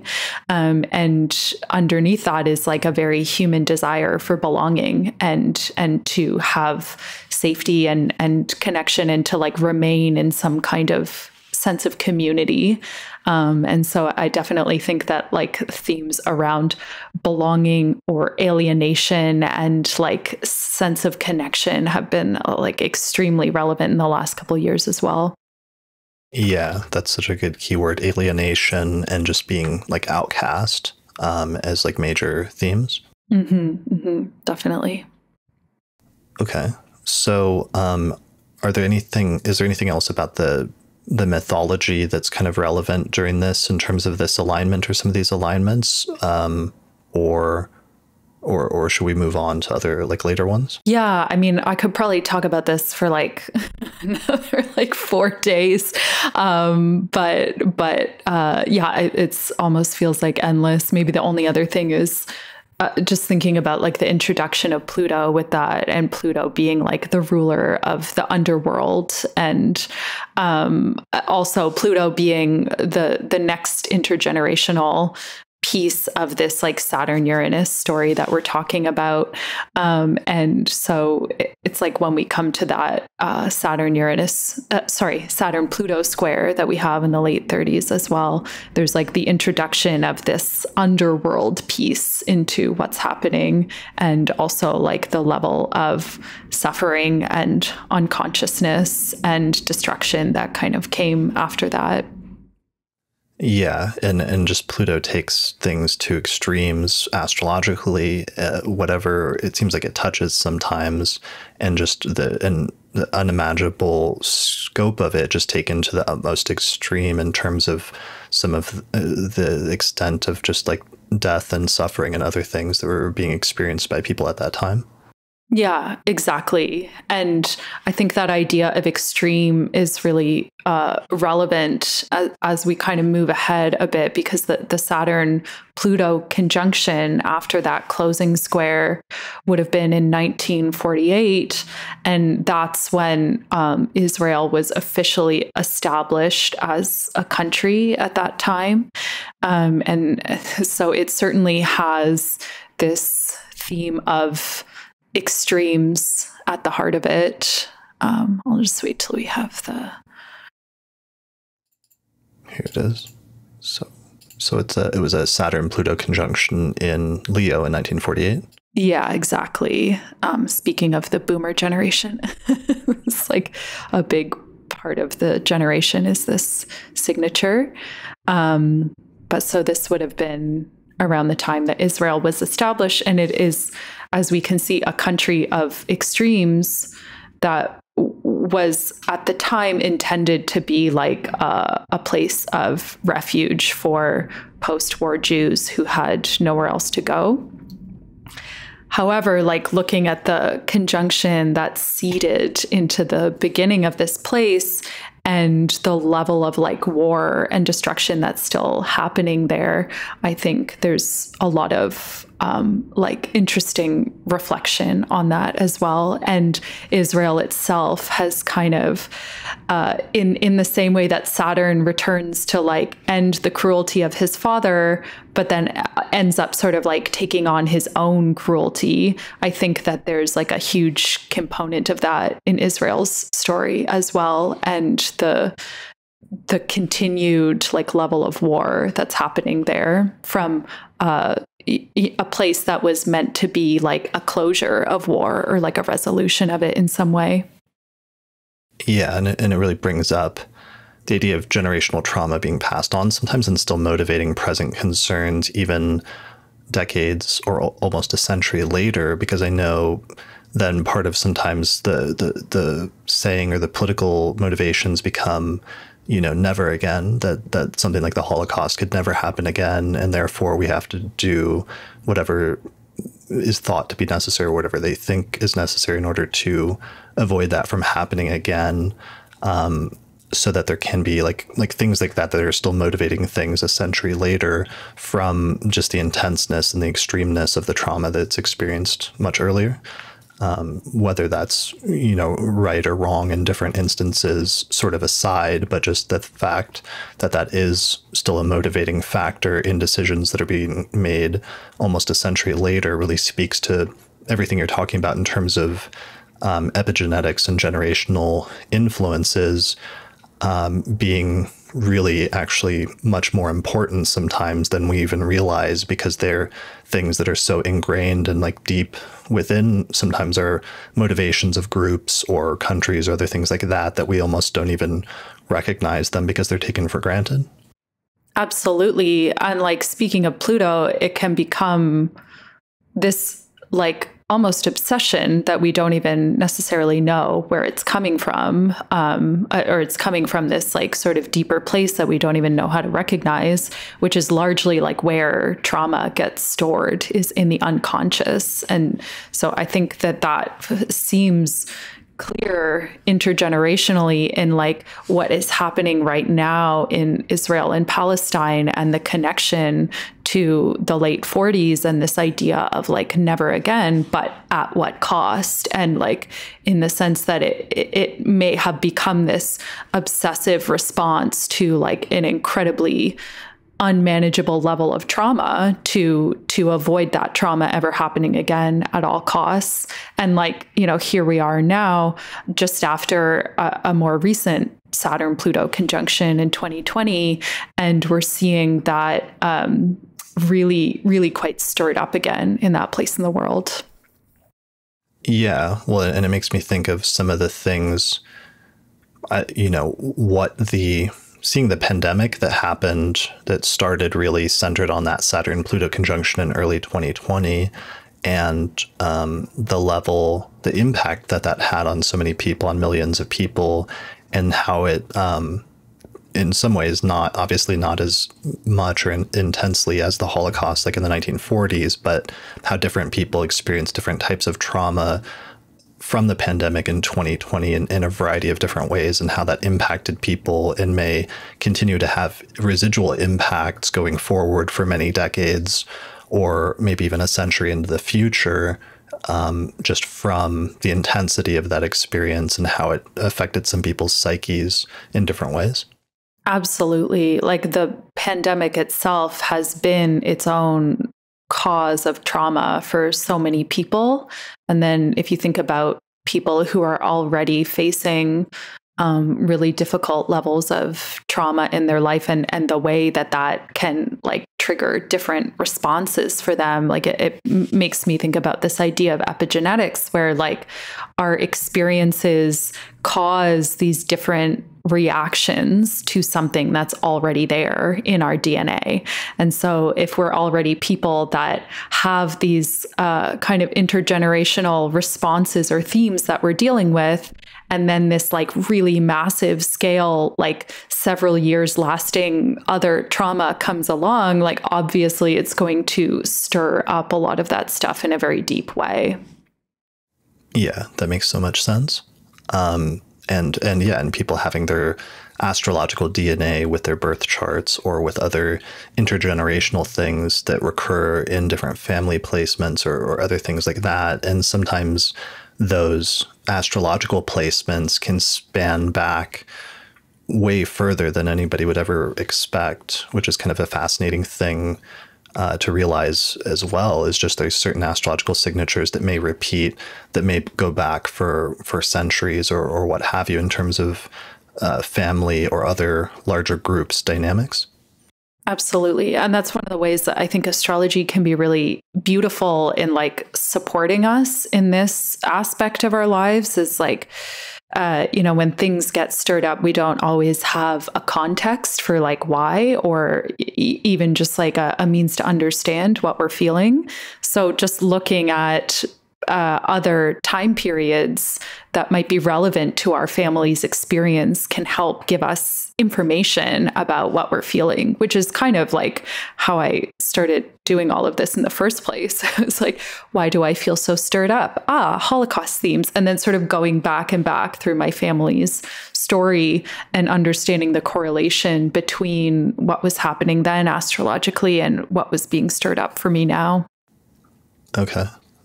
That makes so much sense. And so, and one of the things is we may never actually be able to see or identify the root core starting point of like generational trauma or other things, or to trace it back to the original, astrological signature.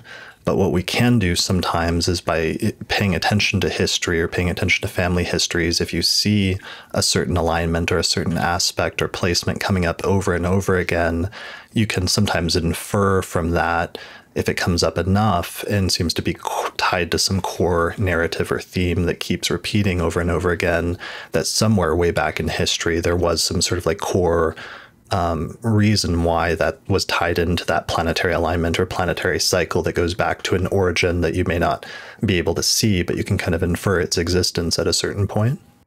Totally. It's like astrology detective work. Like if everyone in a family has some kind of like really intense Uranus-Neptune aspect happening, then you can likely infer that that goes back much further than the charts that you have in front of you, or that's some kind of like major historical event that took place during a harsh Uranus-Neptune aspect may have impacted some earlier generation of that family.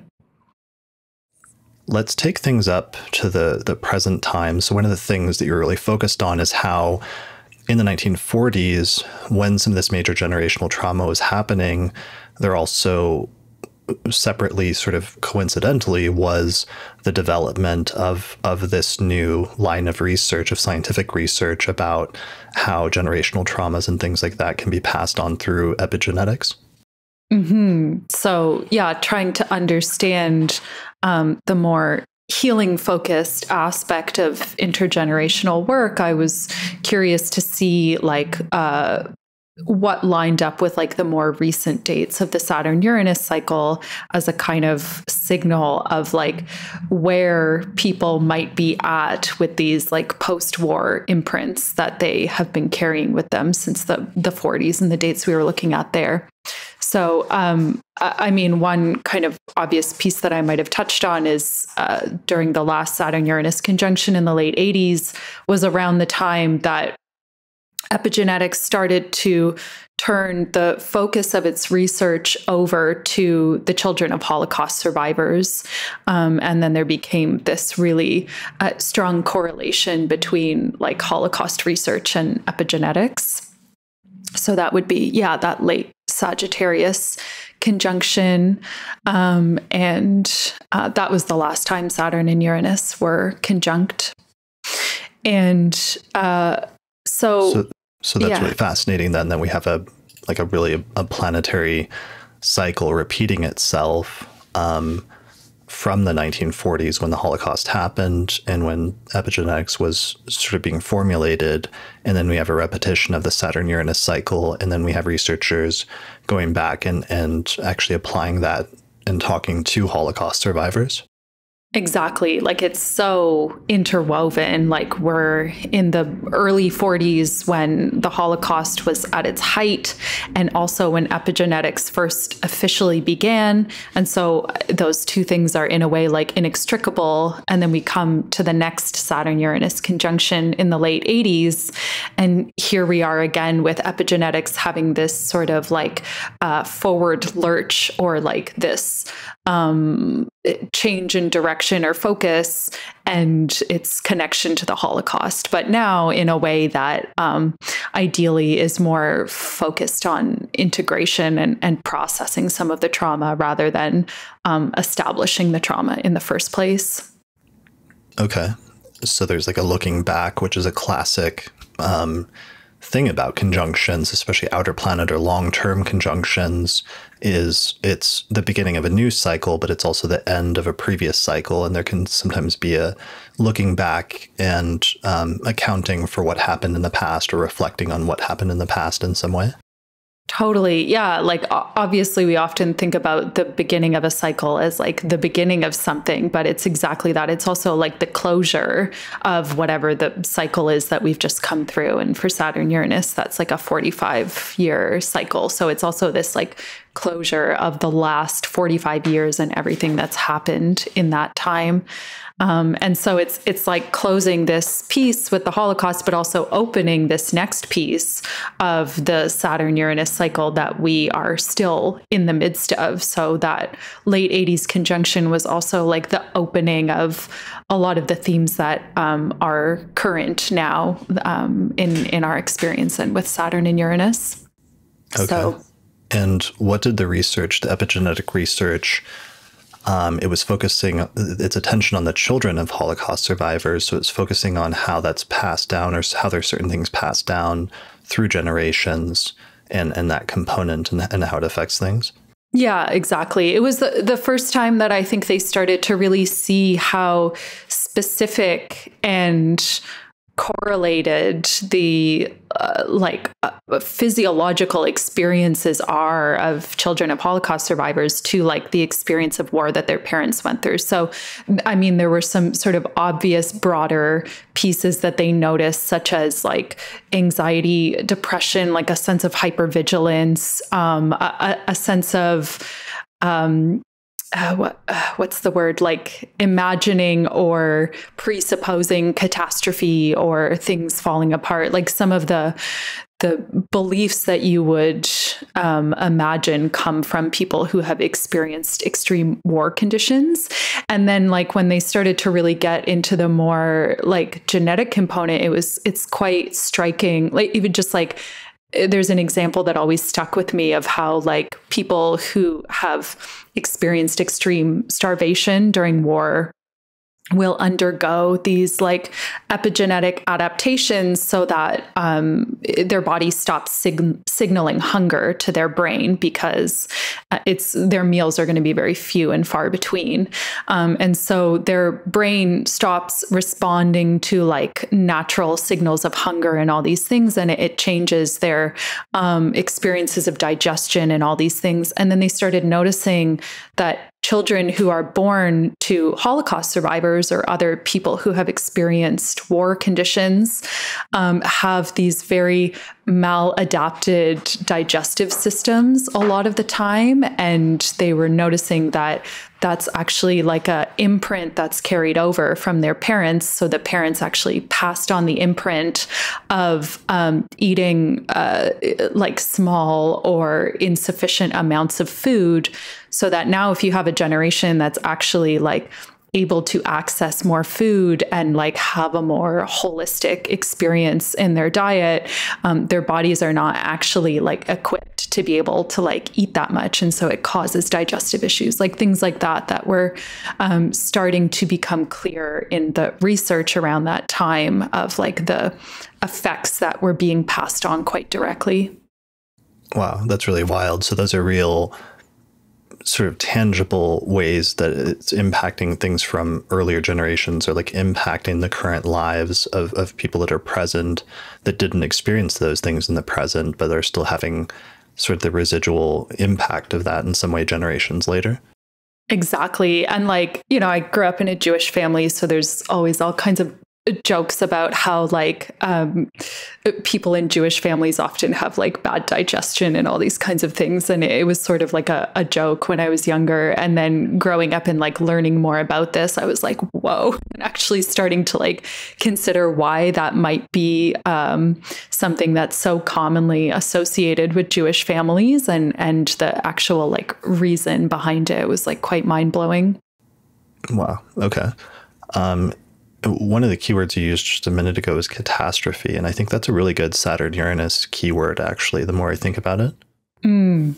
Oh, yeah, absolutely. And I think Saturn and Uranus both have their own like versions of catastrophe and then like it's almost like opposing versions of catastrophe in a way, which like when put together can be potentially extra destructive or liberating, depending on which way you go with it. But it does, I think, like some of the historical events during the Saturn-Uranus cycles have been a bit catastrophic, as we've seen.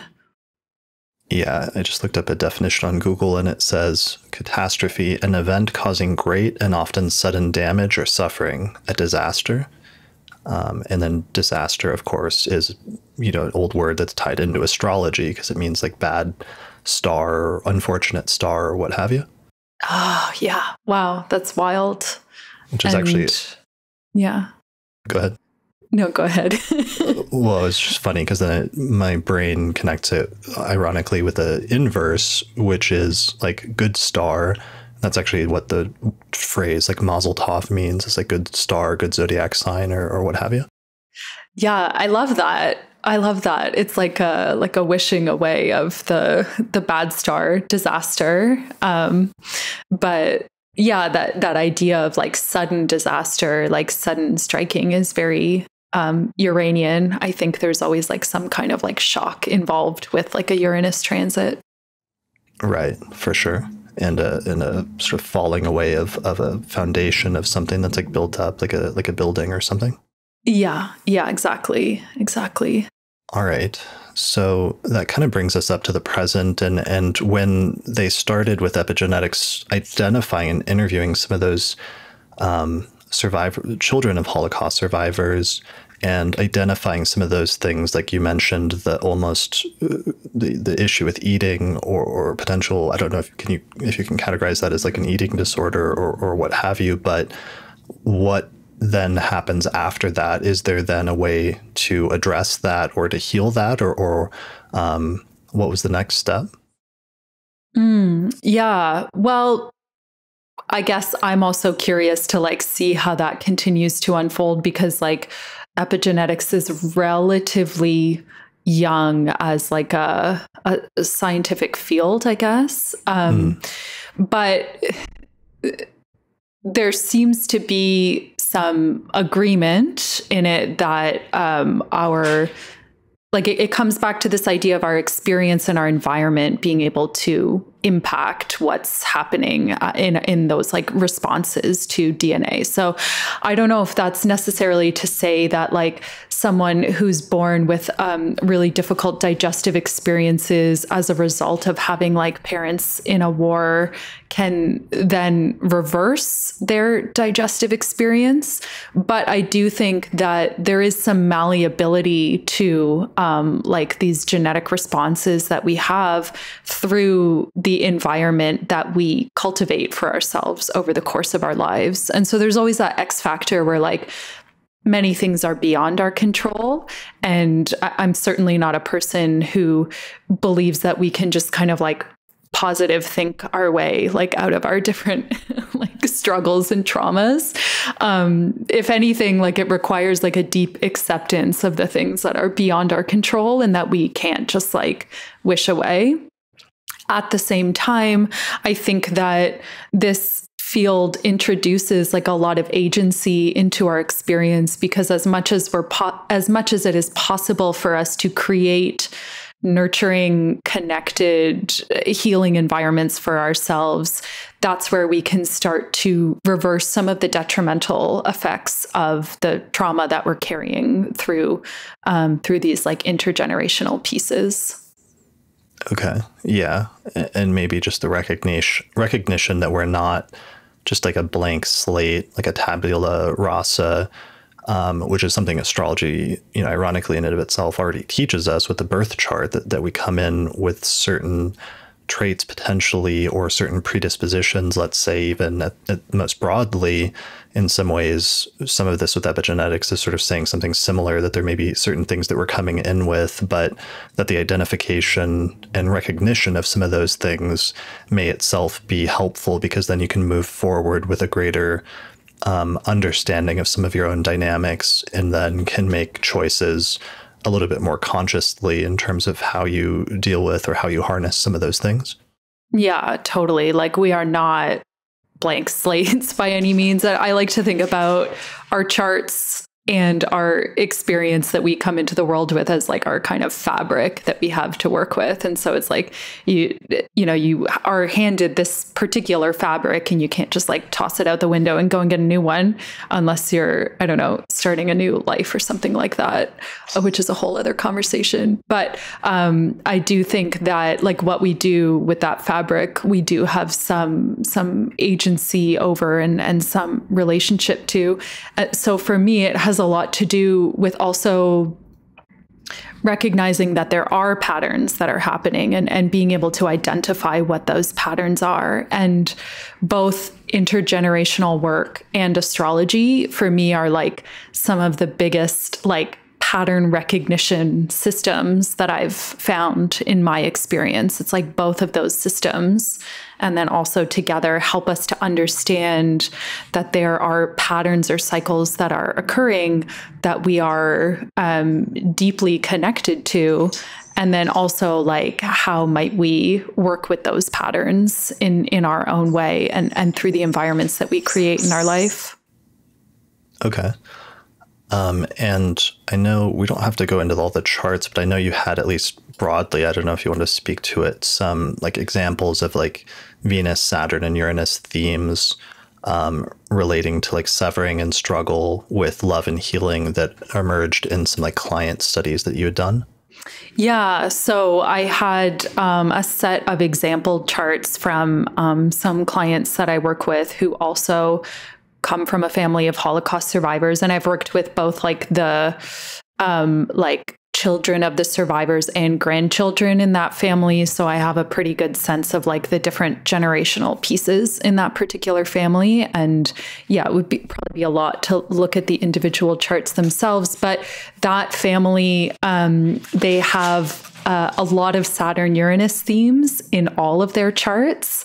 And so the individuals, like the grandparents who experienced the war themselves, were born during the Saturn-Uranus opposition. That would have been like, I guess sometime around like the late 20s would have been. I might be wrong if I go back and look at the dates, but it was the opposition that was before the closing square that we looked at in 1939. So yeah, late 20s. And Saturn-Uranus themes, and then a lot of Saturn-Venus themes as well, and Saturn in harsh aspects with Venus, or Saturn maltreating Venus.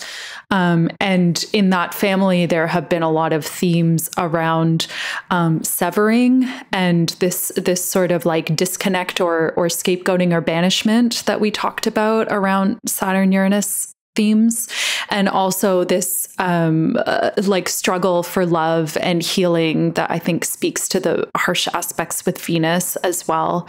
And so this is one of the ways that I think can be really useful and beneficial to like use astrology as a kind of intergenerational healing template, is to be able to look at these family systems and identify some of the repeated themes that are there, and then go back and say, like, where does this actually come from? Like, what is the circumstance from which these difficult Saturn-Venus themes emerged? And like, it's, you know, this is hypothetical, but possibly if we went back to further generations in that family pre-war, perhaps some of those themes would not even be there. Like, it might actually be something that comes directly out of that experience. Right. And so the access point for that would be actually talking about the family history of the client, and that perhaps if you started like asking questions like that, or had in the back of your mind as a consulting astrologer, that there can be like generational traumas that you might ask about the family history if you don't know the person's background, and that sometimes through that in that line of inquiry as an astrologer, but also potentially with like telling, I can imagine if you talked about like the myth of Saturn Uranus, some of those themes of like banishment that come up with that myth, in that myth, would probably resonate with the client at that point. And that's where the mythological component sort of comes into play at the same time. Absolutely. Yeah. And if that client is like open to sharing their story, it can often like provide a really helpful grounding context. But again, like, even if we don't have that story, we can look at the chart and see the Saturn Venus themes and tell the story of like where Venus comes from and some of the like themes happening in the myth. And it, I think, immediately like bears connection to that person's experience, even if we don't know like the details of like what has played out for them in their direct lived experience. Okay. And what were some of the ways in which like the myth became relevant in those instances, or in which you've seen specifically like the Saturn Venus myth become relevant?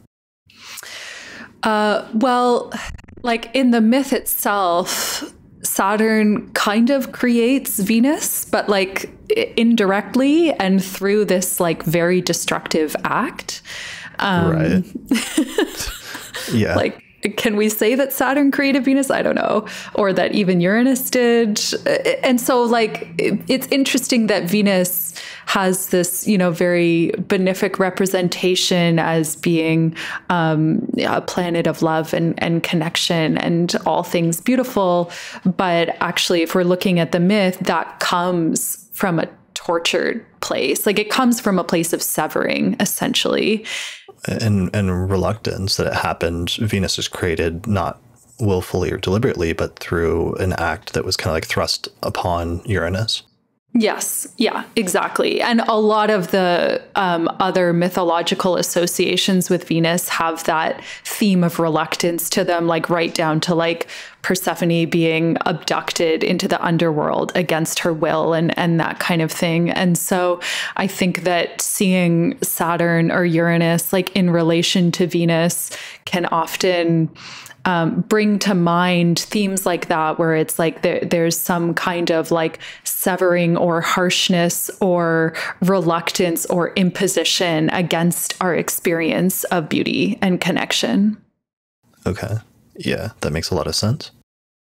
So in terms of like healing and sort of the focus to bring things around with our topic in terms of intergenerational healing through astrology, at this point, sometimes just it's the talking about and the identification of some of our core myths or family or intergenerational myths, and being able to recognize and see some of those dynamics that we otherwise might have taken for granted or not realized how they're impacting us, that's obviously like the first step, but maybe the most important step and the most useful way that astrology can be helpful in terms of using this as a tool for healing or helping individuals or clients, or even for astrologers to identify some of those things in their own background in a way that might be helpful.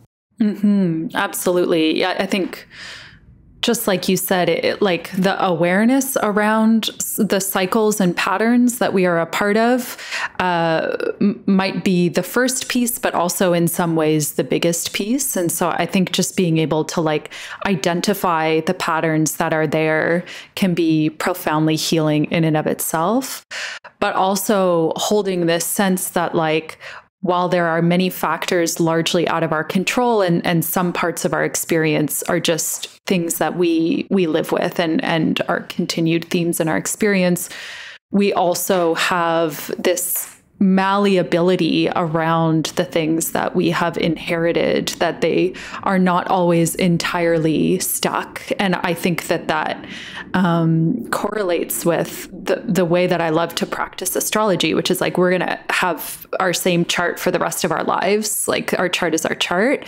but there is a malleability within that where we have some flexibility or some capacity to find these other like neural pathways of the chart that can be expressed differently as we build different environments and types of connection for ourselves in our lives. So I think like looking at the myth and starting to like consider our charts and the charts that we're looking at through the lens of these like intergenerational myths can be really healing. And also looking at the family systems, as we've been talking about, and different family charts. But also there's something to like, I think, understanding what's ours and what's not ours, and that there are a lot of aspects of our lives that we might feel, but that are not ours. Like it's not coming from our experience. And I think astrology can help us understand that as well, with some of like the pieces of the chart that might relate to, you know, the experiences of others, or like the things that are inherited, and understanding like what in our chart is part of our experience, but not like ours personally, if that makes sense. Yeah, that makes a lot of sense. And I like the realistic approach of saying that we're embracing and recognizing some of these things, not necessarily in order to transcend them completely, because that may not be possible, but that once sometimes some of these dynamics are recognized, that you can maybe choose to play out different versions of that archetype in a way that's slightly different than you might otherwise if you were just proceeding forward, not understanding your own background and not understanding your own history, and not being able to learn the lessons from that, or to be able to make a choice if that choice was never offered to you. So it might not just like completely change and revolutionize everything, but it may help you make choices about your life and where you go forward in a way that is just a little bit more conscious than you might otherwise. Absolutely. It kind of makes me think about what we were talking about earlier around like the planets moving as more of like a directional spiral than anything that's just like in a straight circle or a straight line or something like that. That it's like, I don't really think that it's about making some kind of ultimate progress where we like transcend all difficulty. To the best of my knowledge, like no living person has ever like really done that. Maybe like the closest we get to that is actually like a deep acceptance of a lot of the cycles that we are actually a part of. And so I think, yeah, there's a lot of healing that comes from recognizing the patterns themselves, and then also like recognizing the larger like generational component to them, and then using the tools that we do have to address that in the ways that we're able to. And I find astrology to be like a really beautiful way to do that. I love that. That's brilliant. That's really beautiful to directive then is for each of us to become a spiral rather than a circle, and to repeat some of our patterns, which in some ways is inevitable to a certain extent, that some of the inertia that's built up, not just in our own lives, but from the generations that came before us, that inertia is inevitable and can't just be redirected or stopped or brought to a halt completely. We're still going to keep going through some of those cycles, and some of those patterns are going to repeat, but with a little bit of effort and a little bit of a push, maybe you can push the overall trend in a specific direction, in a more desirable direction, so that it becomes a spiral in forward movement rather than just a closed loop. Mm-hmm. Yeah. And using those themes that we have to work with in different ways, so that it's not like you said, the exact same circle that's happening over and over, which is often what it can feel like to be stuck in a trauma loop. It's like reliving the same experience over and over and over, even though it seems like the details of the experience are changing. And so I think this gives us a little more spaciousness, where there can be some kind of like opening within that cycle, or some kind of like movement within it, rather than it being an entirely closed loop for us. Yeah, that's really beautiful. All right. I think that kind of brings us to a good stopping point in terms of this discussion, because I feel like we've actually come full circle, but we've also moved forward several steps at the same time. So I feel like we've done our own spiral here pretty well. Totally. We were just, like setting the example for what we're trying to explain. Right. Yeah. But I definitely think we will probably start repeating ourselves, being on our own loops at a certain point, if we're not careful. All right. Is there any other points that you meant to touch on, or things before we start to wrap up? I do want to ask you, about your work and like other things. But anything before we end this part of the discussion? Yeah, I guess just to say that this is something that I have been like working on and researching and integrating for the last few years. But it's new, and for me will probably be a lifelong process. So I'm very like interested to chat with other astrologers who are like curious about this or working with this in their own way. My friend Ari Felix also has their own beautiful perspective on planets as ancestors, and a lot of really beautiful work that they're doing sort of in this theme as well. But I'm very interested to explore deeper conversation with other astrologers who are curious to learn more about this. So that's one thing that comes to mind. And the other is, I'm just open to like continuing this conversation and seeing how this develops, especially as the next Saturn-Uranus conjunction comes around in about 10 years. Yeah, we've got some like heavy astrology to get through in between now and then, which is one of the things I talked about in the previous episode. We were talking about Uranus coming up to Gemini again, and that does repeat the sort of time frame of part of World War II, which I know has made some astrologers nervous lately, wondering how that's going to go and where things will go. But it will also be interesting seeing the forward movement and momentum also of like closing down some long-term cycles, and hopefully there being some progress and like moving forward as well at the same time. Yeah. And hopefully that sense of a spiral where we may see some echo, or we may already be seeing some echo of themes from that time, but that also it's not in exactly the same place, or there is this kind of sense of difference that happens, is my hope. Yeah, for sure. All right. So where can people find out more information about you? What else do you offer? You do consultations and also teach, right? Yeah, I do consultations and pretty regular workshops. And in addition to my astrology practice, I work with another modality that is actually looking at people's repetitive life patterns. So that's a big part of my focus. And then I do tarot as well. And I play music and run a music festival. So that's sort of the other half of my life. But if people are curious to learn more about me, my website is erinfogel.com.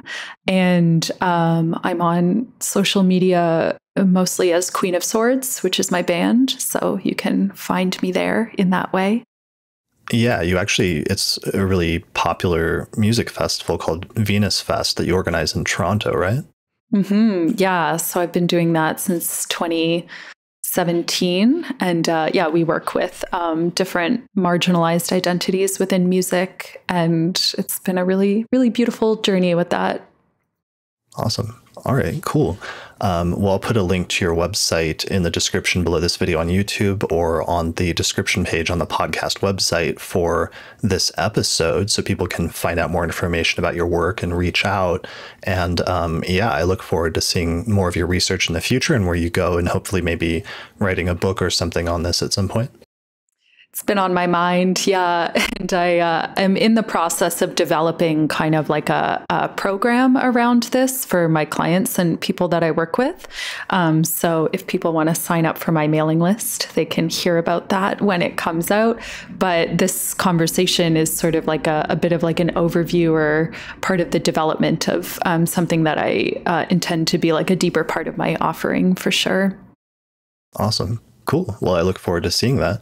All right. Well, thank you so much for joining me today for this discussion. We were putting it together over the course of the past few weeks, and I wasn't sure, at the podcast, sometimes there's different versions of the podcast. There's like an overly prepared version of the podcast, and there's an underprepared version. And we were somewhere in the middle, but we found something during the course of this discussion that ended up being a lot more rich and engaging and surprising in going in directions I didn't expect. So I really enjoyed it. So thanks for joining me today.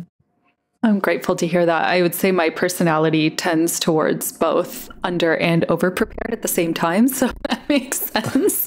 Nice. But I feel really grateful to have been able to talk about this with you because I feel like it has like come alive for me in a whole other way through this conversation. I'm really excited to see like where things go after that. Awesome. Cool. All right. Well, thanks for joining me today. Thanks everyone for watching or listening to this episode of the Astrology Podcast, and we'll see you again next time.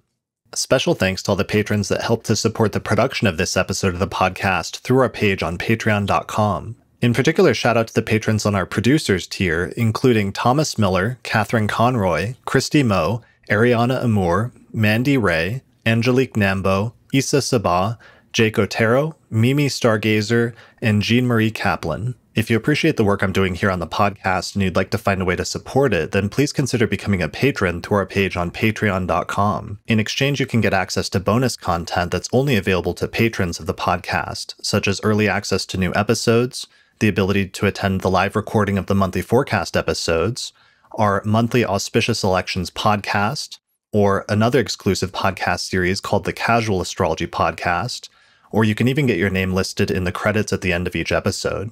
For more information, visit patreon.com/astrologypodcast.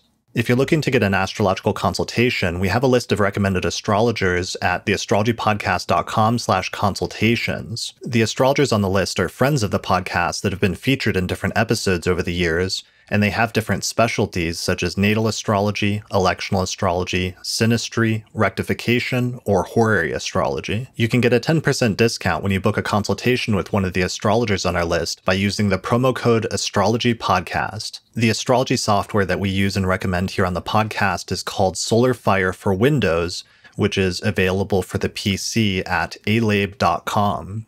Use the promo code AP15 to get a 15% discount. For Mac users, we recommend a software program called AstroGold for Mac OS, which is from the creators of SolarFire for PC, and it includes both modern and traditional techniques. You can find out more information at astrogold.io, and you can use the promo code AstroPodcast15 to get a 15% discount.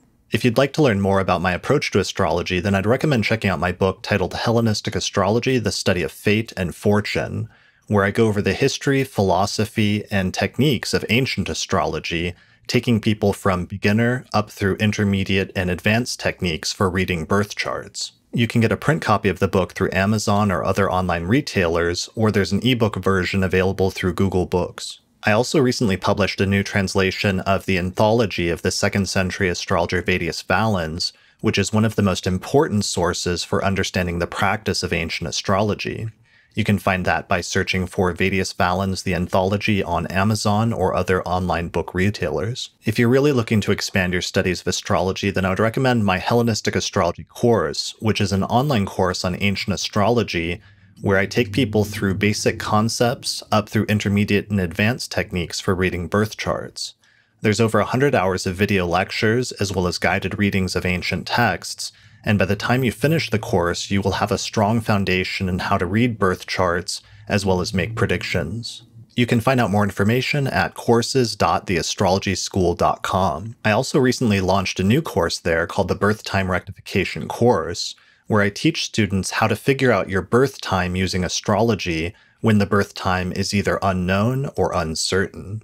You can find out more information about that at theastrologyschool.com. Each year, the podcast releases a set of astrology calendar posters for the coming year, and we've just released our 2023 planetary alignments and planetary movements posters, which are now available on our website at theastrologypodcast.com/store. There you can also pick up our 2023 electional astrology report, where Lisa Scheim and I went through the next 12 months and we picked out the single most auspicious date for each month using the principles of electional astrology.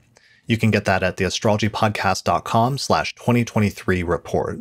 And finally, thanks to our sponsors, including the Mountain Astrologer magazine, which is a quarterly astrology magazine, which you can read in print or online at mountainastrologer.com. Finally, thanks also to the Northwest Astrology Conference, which is happening May 25th through the 29th, 2023, just outside of Seattle. This year's conference is going to be a hybrid conference where you can either attend online or in person.